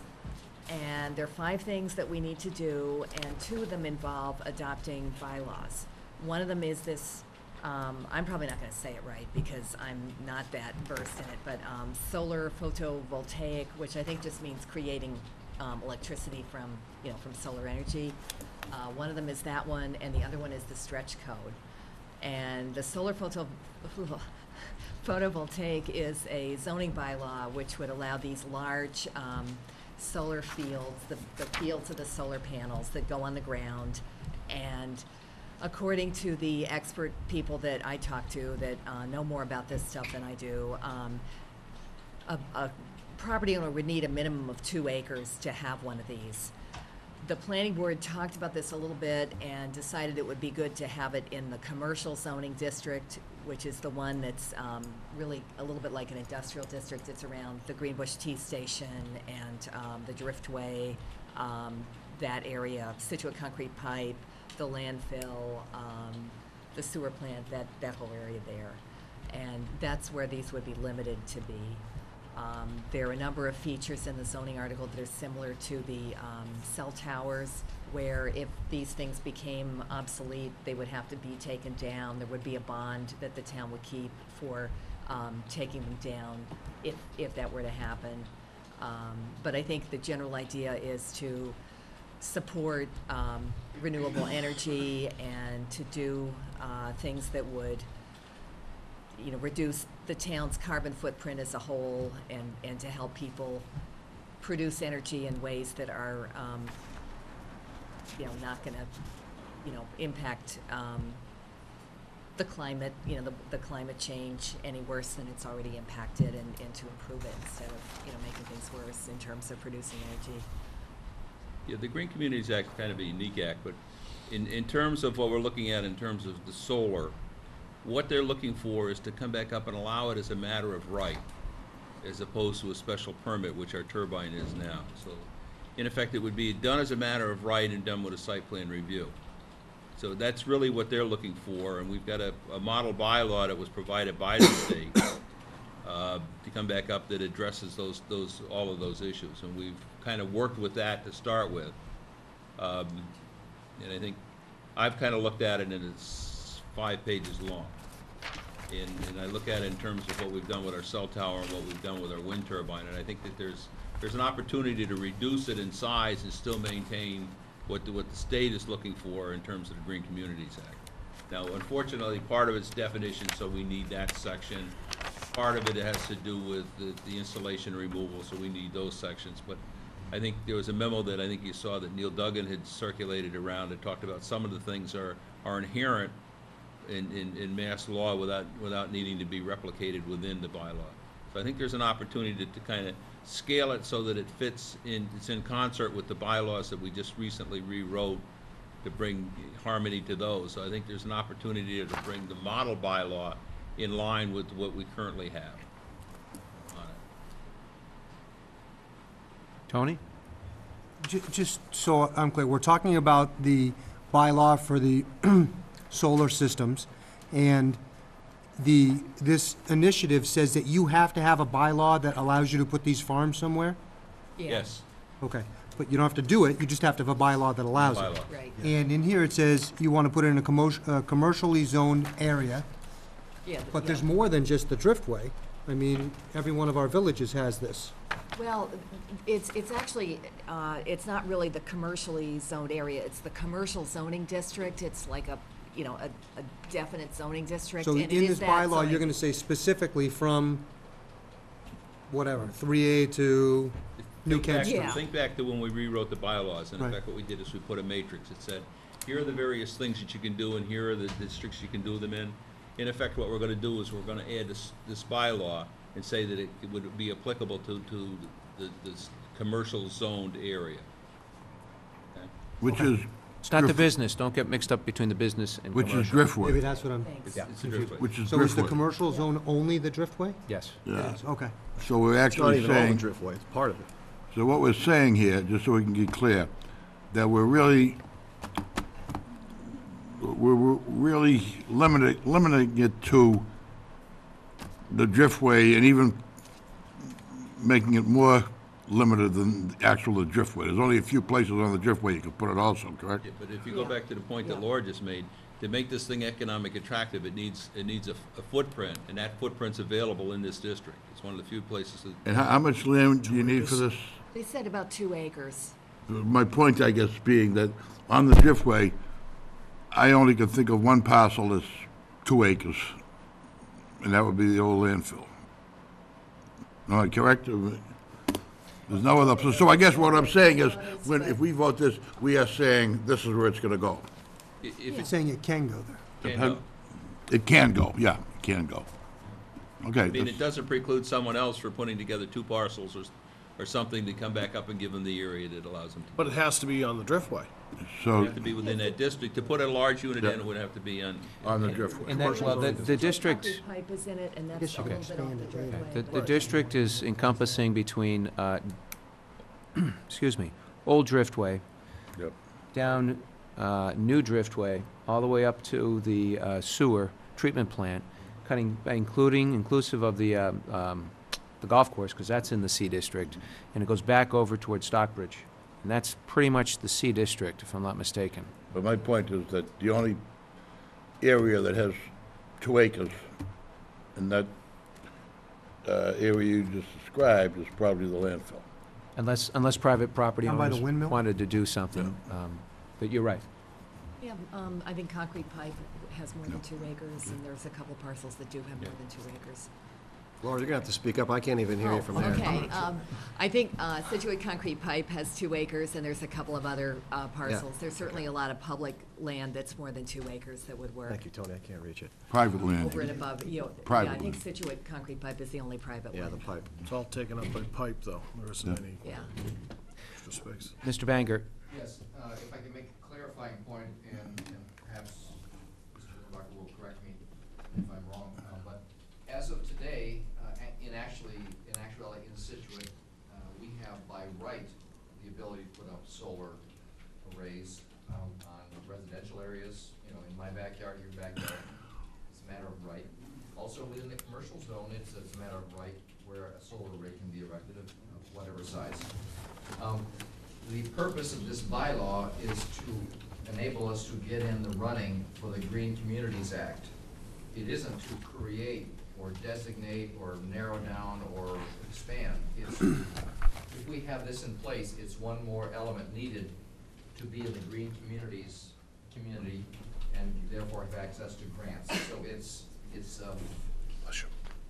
a process towards an end, which is getting grants. Think of it as trivia pursuit. Is this correct, Mr.? You're absolutely right. Think of it as trivia pursuit. This is a piece of pie that we need to satisfy the green community. Al brings up a good point. Would that restrict a homeowner from putting a smaller panel on top of his house?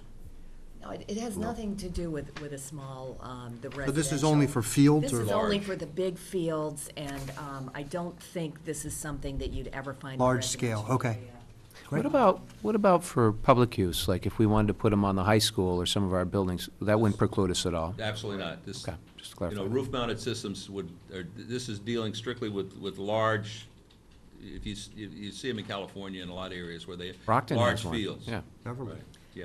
And these are the ones that are on the ground. Right. I think that the way the landfill one worked was that Neil saw that as an accessory to the town's, whatever the town use was on that property. And the same thing would probably be the way he would look at one at the high school or a small one that someone would do on their house. It's just an accessory use. But this is a big one where you could be selling energy back to the grid. The grid, sure, okay. Thanks. Other questions from the board? All right. Good. So that's the So I guess. solar photovoltaic. So procedurally, I think. Refer back. For the planning board to proceed with holding the public hearings and proceeding with the bylaw, I guess what we need is a vote that refers the matter to us. Okay. Does it have to go on the warrant? It is, but they have a timetable that they need to do. because To actually it's write the their bylaw. purview. So when you vote, you start a clock Oh, for okay. them. So you want a motion from the board to accept, over. or to turn over, I don't know how to word it, but I'm saying to accept the Green Communities ground-mounted solar photovoltaic installation bylaws to be addressed by the planning board, or referred. So moved. I can't make the motion, somebody has to So state it. moved. Second. Seconded by Mr. Norton, any discussion, any questions? Seeing none, all in favor? Aye. Great. Next one. So the next one, I just want to have Laura chat briefly about Stretch. the stretch code and the workshop we had last week, and I know Mr. Harris attended as well. I was there. You were? I was in the back. 2 minutes. I was there. I I was was, there. Mr. Bill was there. I was home stretching. I read the literature. I wasn't there, I was there for a portion of it. 40 minutes. Any event, please, Well, address this the is stretch another code. one that's part of the Green Communities requirements, and I know that if Neil were here, I think he would have some positive things to say about it. It adds some energy efficiency to what's gonna be required, to the energy efficiency that's gonna be required by the new building code. It does go a little bit beyond that, but apparently if there are, if you can get your home counted as an Energy Star home, then you get rebates that are gonna cover the cost of the HERS rating, which is the performance test to make sure that, you've not got air, leaking out where you shouldn't have it. My understanding is that what they're trying to do from the state is to mandate to builders an incentive to basically make the home energy efficient. And in doing so, while there may be an additional cost initially, which the builder ultimately will probably pass on to the consumer or the purchaser over the course of time will reap the benefit based on the fact that it's energy efficient, lower their costs, whether it's from insulation to windows to fuel efficiency. And the code is not necessarily mandating that everything's done, but whenever you get into a section of a house, you have to make that portion compliant, exterior walls. So over the course, and new houses too. I'm sorry to jump. New construction, a new addition, doesn't apply to the older part of the house. Correct. In other words, so if you add on to your house, that new section will have to be compliant. So, and obviously the goal here is to make it efficient for the consumer and the homeowner, and while there may be initial cost up front, they'll reap it at the end. Yeah, I mean. Is that a good we're talking about summation? using it as- Yes. Okay. yeah. Do we need a motion Selling tool. again? I just want to know if you're against it, but. Sounds good. I'm in Guess the favor only of it. thought would be how are builders gonna feel if, I know where you're gonna go with it. And I think Neil said at first the builders were quite upset with it. And at that meeting, Steve Bajorklin, Mark Winchester, there were a handful of builders Tim there. Fitzgerald. Thank you. And as they heard it for the second time, I think they were for it, I think. Then an interesting point was that the group had asked if any of these builders have built an Energy Star rated home, and they hadn't. And I think Tim said that one builder in Norwell that's all he does. He gets more money for his homes and so forth. But I think Neil summed it up best, the way, and I don't know all the acronyms for it, but Neil basically said the building codes are gonna be going in this direction. They're gonna get stricter and stricter and stricter. Neil said, if we adopt this policy now, it's something, and we can stand to gain grant money and be ahead of the curve. Plus, the builders, and Sean's exactly right. If we do this now, we in line for 8.1 million next year in grants. And the people who need to comply with it will be better positioned because the whole state needs to do this in 3 years. This is gonna be in the code in 3 years. She said 3 years, didn't she? Yeah. So it's coming. It's just if we do it this much sooner, we get to apply for these grants. And we thought about trying to get this together for annual town meeting, and we decided to wait because we wanted to take time to look at the stretch code. And 41 more communities passed the stretch code at their annual town meetings in the spring. So now there's that many and applying for this grant money. So it's here in 3 years, or it's here now, and we can access some real good money for the town, we think. who gets the grant money? Town does, to do energy efficient, Because if you pass the bylaw, then you just get money to do what you want with? No, we have to apply for them. The town buildings, The our town- our own right. buildings Oh, will for- get the for benefit. town yeah. buildings, I get So it. we can improve And it's windows meant and to dovetail with this insulation. whole and- ESCO thing that is another warrant article for the audit. They Okay. sort of, we're going down this path together. Tricia, remember, one of the people had given a few towns for examples, and what it was translating, Tony, into about, what, 150,000 per town, if I'm not mistaken. And it depended on many things. They couldn't even explain it, but, how wealthy a town was, how big a city was, and so forth. Some towns got more. And you can use that money for like to hire consultants to do your audits and stuff like that, right? I don't know. What we want to use it is to help when the audit for the ESCO comes and Right. it shows how we can save money. We have that additional money to supplement and lay over. And there's a lot of competition in this area now. Hanover, as near as, Hanover's already on board. Yeah. Yeah, Kingston's Oh, all passed right. it, yeah. Oh, good. All right. Anything else that you want to address on the subject to the board? No, I think that's it. Any other Do we questions? have to Otherwise? put a motion on this? no? Laura, thank you, and thank you for staying with us this late. And then, John, quickly, just for Al to speak briefly about the solar thing. I was just going to say, Al, could you come up here and talk about the solar energy? This actually has nothing to do with the previous discussion about solar bylaws. This is- Conveniently nothing. If you remember, last spring, you asked the DPW to move forward and look into, with the Energy Committee, the feasibility of a solar array on the landfill. In parallel with that, what other uses are there for the top of the landfill? Could it be used for recreational uses? And both of those are proceeding on a parallel path. We initiated a request for proposals in late July. We received those a week ago Monday.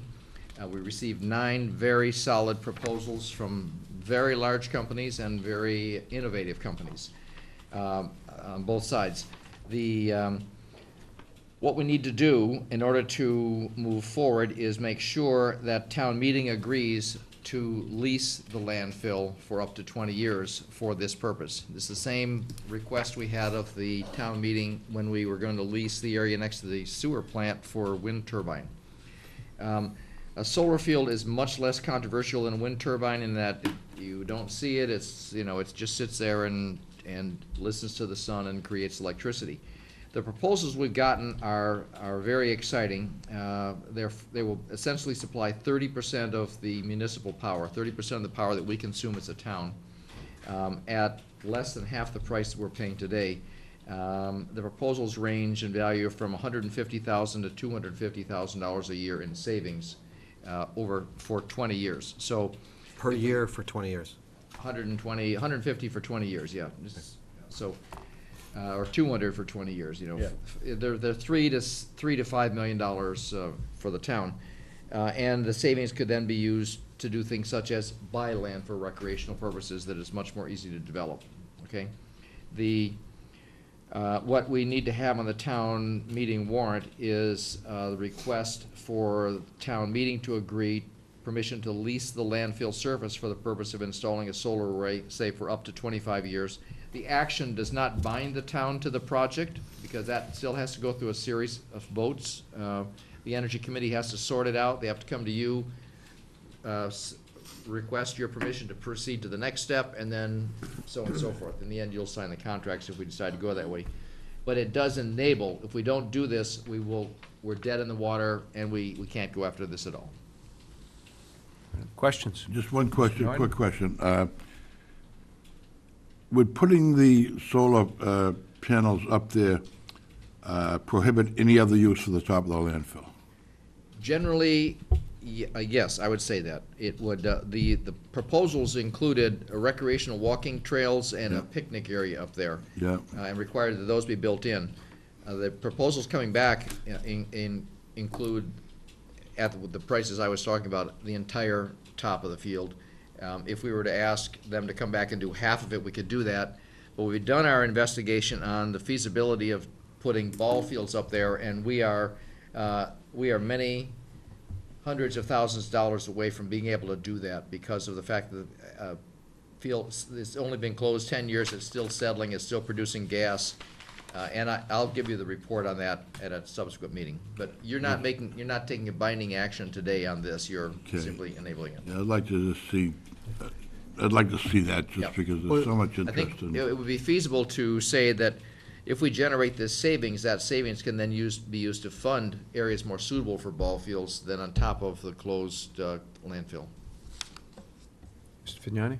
Yeah, I mean, I understand it's not binding, but it seems like we're taking every single step possible to make this that, and we haven't Absolutely. decided if that's what we want to do with that land yet. Absolutely. So that's, you know, I'm in favor of doing that, but knowing that we haven't decided if that's what we're going to do. We Correct. discussed this months ago where we said, what if we do a quarter of it? Or what if we do, how many acres are up there?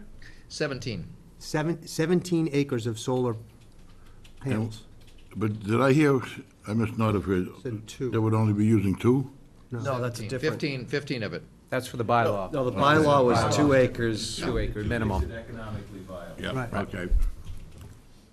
So it's. All right, so you're looking for us to just vote on putting this, are you or not? Just Just information. Okay. So what you want us to do is put an article on the warrant that says the town will allow us to lease this property if we want to. Or take any other appropriate action, yeah. Okay. Thank you, Al. Thanks. Well, Otherwise, we have to that withdraw. completes our discussion with respect to agenda item number 12. So, moving on to agenda item number 13, it's a vote to close the special town meeting warrant. One motion? Please.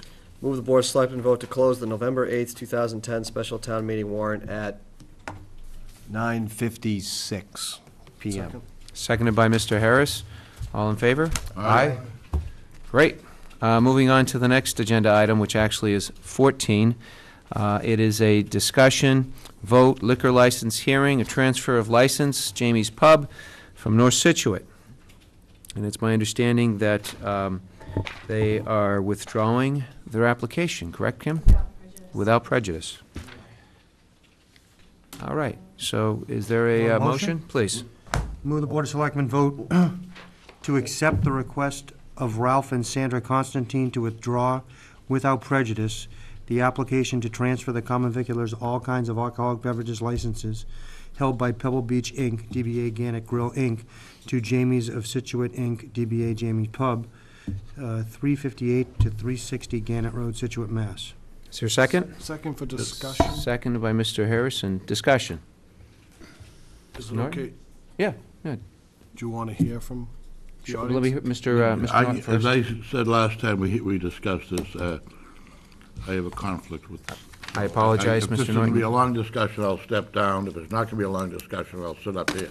Okay. Well, they're withdrawing, right? So they're withdrawing, so it shouldn't be a long discussion. Attorney Leonard, yes, we're in the process of, Yes. what's the, Good evening, Mr. Chairman. William Leonard, I represent Linda Constantine, and originally I was before the board here on August 31st in opposition to this transfer, and the reason I'm in opposition to the transfer is because I don't want to get into the opposition reason, okay? I mean, it's almost 10 o'clock, and you know what? The question is, we're voting right now to basically want. withdraw from it, okay? Or Okay. they're withdrawing, so I don't think what's the they question? can- I don't think they can withdraw, and I'll tell you why. I gave you all a memorandum, and I had some attachments to it. One of them is being the RESPA statement.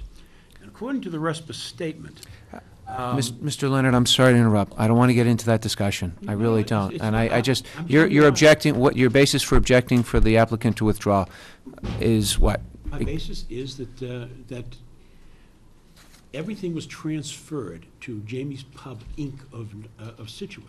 That's the corporation now. They want to continue to operate under the old license, which was to Pebble Beach, Inc. I'm objecting because they can't, because Pebble Beach, for all intents and purposes, doesn't exist anymore. Okay. And all I'm saying right now is, that's a legal matter that can be addressed in a private setting, in a court. They initially came before us, there was an objection by your client, now they're withdrawing, and now you're objecting to them withdrawing. And I think at this point, you know, they're withdrawing, we're not going forward with the hearing, and those issues that you raise, while probably pertinent, are better suited for a different area. Well, the license is now in the holder of the license now is the old one, Pebble Beach, Inc. And are they saying they're going to continue under Pebble Beach, Inc.? do they have a right to If my understanding, the license that was issued, which was issued in the beginning of the year, I'm not sure if it was December of last year or January, it's still in effect until it expires, and it expires at the end of December of this year, and then somebody's got to apply for a new license, and that issue can be dealt with the parties in a private setting. If that's the case, then I'll be back before you at the end of the year. I expect that, I expect somebody being forced. But having said that, I just think that at this point, they're withdrawing, we're voting on their withdrawal. Okay. Thank you. All right. There's a first, who first nominated? Mr. Vignani, you seconded. Okay, good. I just want to make sure, Mr. Norton. Okay. All in favor? Aye. Unanimous 4-0. Board of Selectmen vote to close the liquor license hearing at 10 PM. Second. Seconded by Mr. Harris. All in favor? Aye. Good. Thank you, Mr. Leonard. Let's move on to 16, which is I guess you could say, the vote to reestablish the Economic Development Committee. Mr. Monger, are you here for that?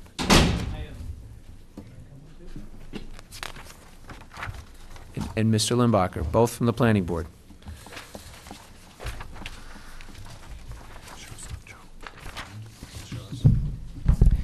How are you? Good to see you. Nice to see you too. Now, I know that the Planning Board and the committee members have put together a charge. I know that our town administrator has made some comments on those charges, and where are we at with that? Are those acceptable? And We've reviewed them. We haven't met as a planning board to discuss Trish's comments, but Okay. I can tell you, and Bill and I have looked through them, in general, think they're great comments. Okay. And, you know, I think it's up to the selectmen, you know, what you want to do with this. I think we'd like to see it reestablished and actually be able to go out and start soliciting applications for positions and sort of get the ball rolling. We'd love if you voted on accepting the charge tonight. Certainly within your power to do that, perhaps with Trish's amendments to it or whatever other ones you see fit. Good. Questions from the board? So this is the same charge that we looked at, and we discussed, you know, the selectmen's role in it and appointing members and that sort of stuff. Yes. Those haven't been, no adjustments have been made. No. So can we vote to establish the committee and just revisit the charge once the edits get made? Is that? Yes. I'd like See that why idea. not. Acceptable? Certainly do that, yeah. Perfect. So, move that the Board of Selectmen vote to reestablish the Economic Committee, and we'll review the charge as it is completed. Second. Seconded by Mr. Harris. Discussion? Questions from the audience? Seeing none, all in favor? Aye. Aye. The logistics are, we now have a committee. Yep. We will come back up, revamp the charge. Then we'll bring- start Bring it. it to you guys, and then off we go. Yep. If I could suggest, Bill, and I'm sure you probably thought of this, give us the charge that you come up with prior to the meeting, so we won't be seeing it here for the first time. We can see things at the last minute? I can't read that fast. No, that's clearly the way we'll do it. I apologize for keeping you this late. If I'd known it was going to be this quick, I would have put you on No before 7:30, so. We have a meeting on Thursday, so we can All right. do that. Thank and, you. Revise the memo and get it back to you very quickly, so. I appreciate that. Again, my apologies. I'll make sure that when we get it back, we'll have you at the beginning of the agenda, all right? Great. Sounds Thank good. you. Thank you very much. Thank you. Thanks. Okay. Moving on to agenda item number 17, the Appointment Recreation Commission Associate Position. Move the Board of Selectmen vote to appoint David Smith as Associate Member of the Rec Commission. Second. Seconded by Mr. Vignani. Discussion? Seeing none, all in favor? I think that was unanimous, right? Yes. Good. Moving on to number 18, other business. I'll start. I don't have any. Next. Just very quickly, I think congratulations and thanks should be given to the Gates PTO and the Shore Organization for sponsoring a very meaningful presentation last night, and the name of the president, Rachel's Challenge, thank you, dealing with a young lady who lost her life at the Columbine shootings. And everyone I talked to who attended that showing were very moved and thought it was a great idea. So I think our thanks should go out to the, as I said, the PTO at Gates Inshore for funding it. Thank you. That's all I have. Thank you. Mr. Harris? Nope, not tonight. Mr. Vignani? I just have one quick thing, and I don't know what the proper procedure of this is. Months ago, we talked about looking into sidewalks at different locations in town. And I know there was a list made at one point in time that kind of prioritized them.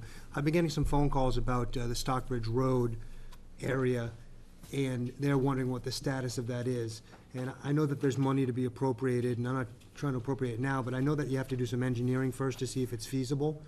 What would be the process to get the engineering work done so that we can see if actually work in that area is what we want to use those funds for?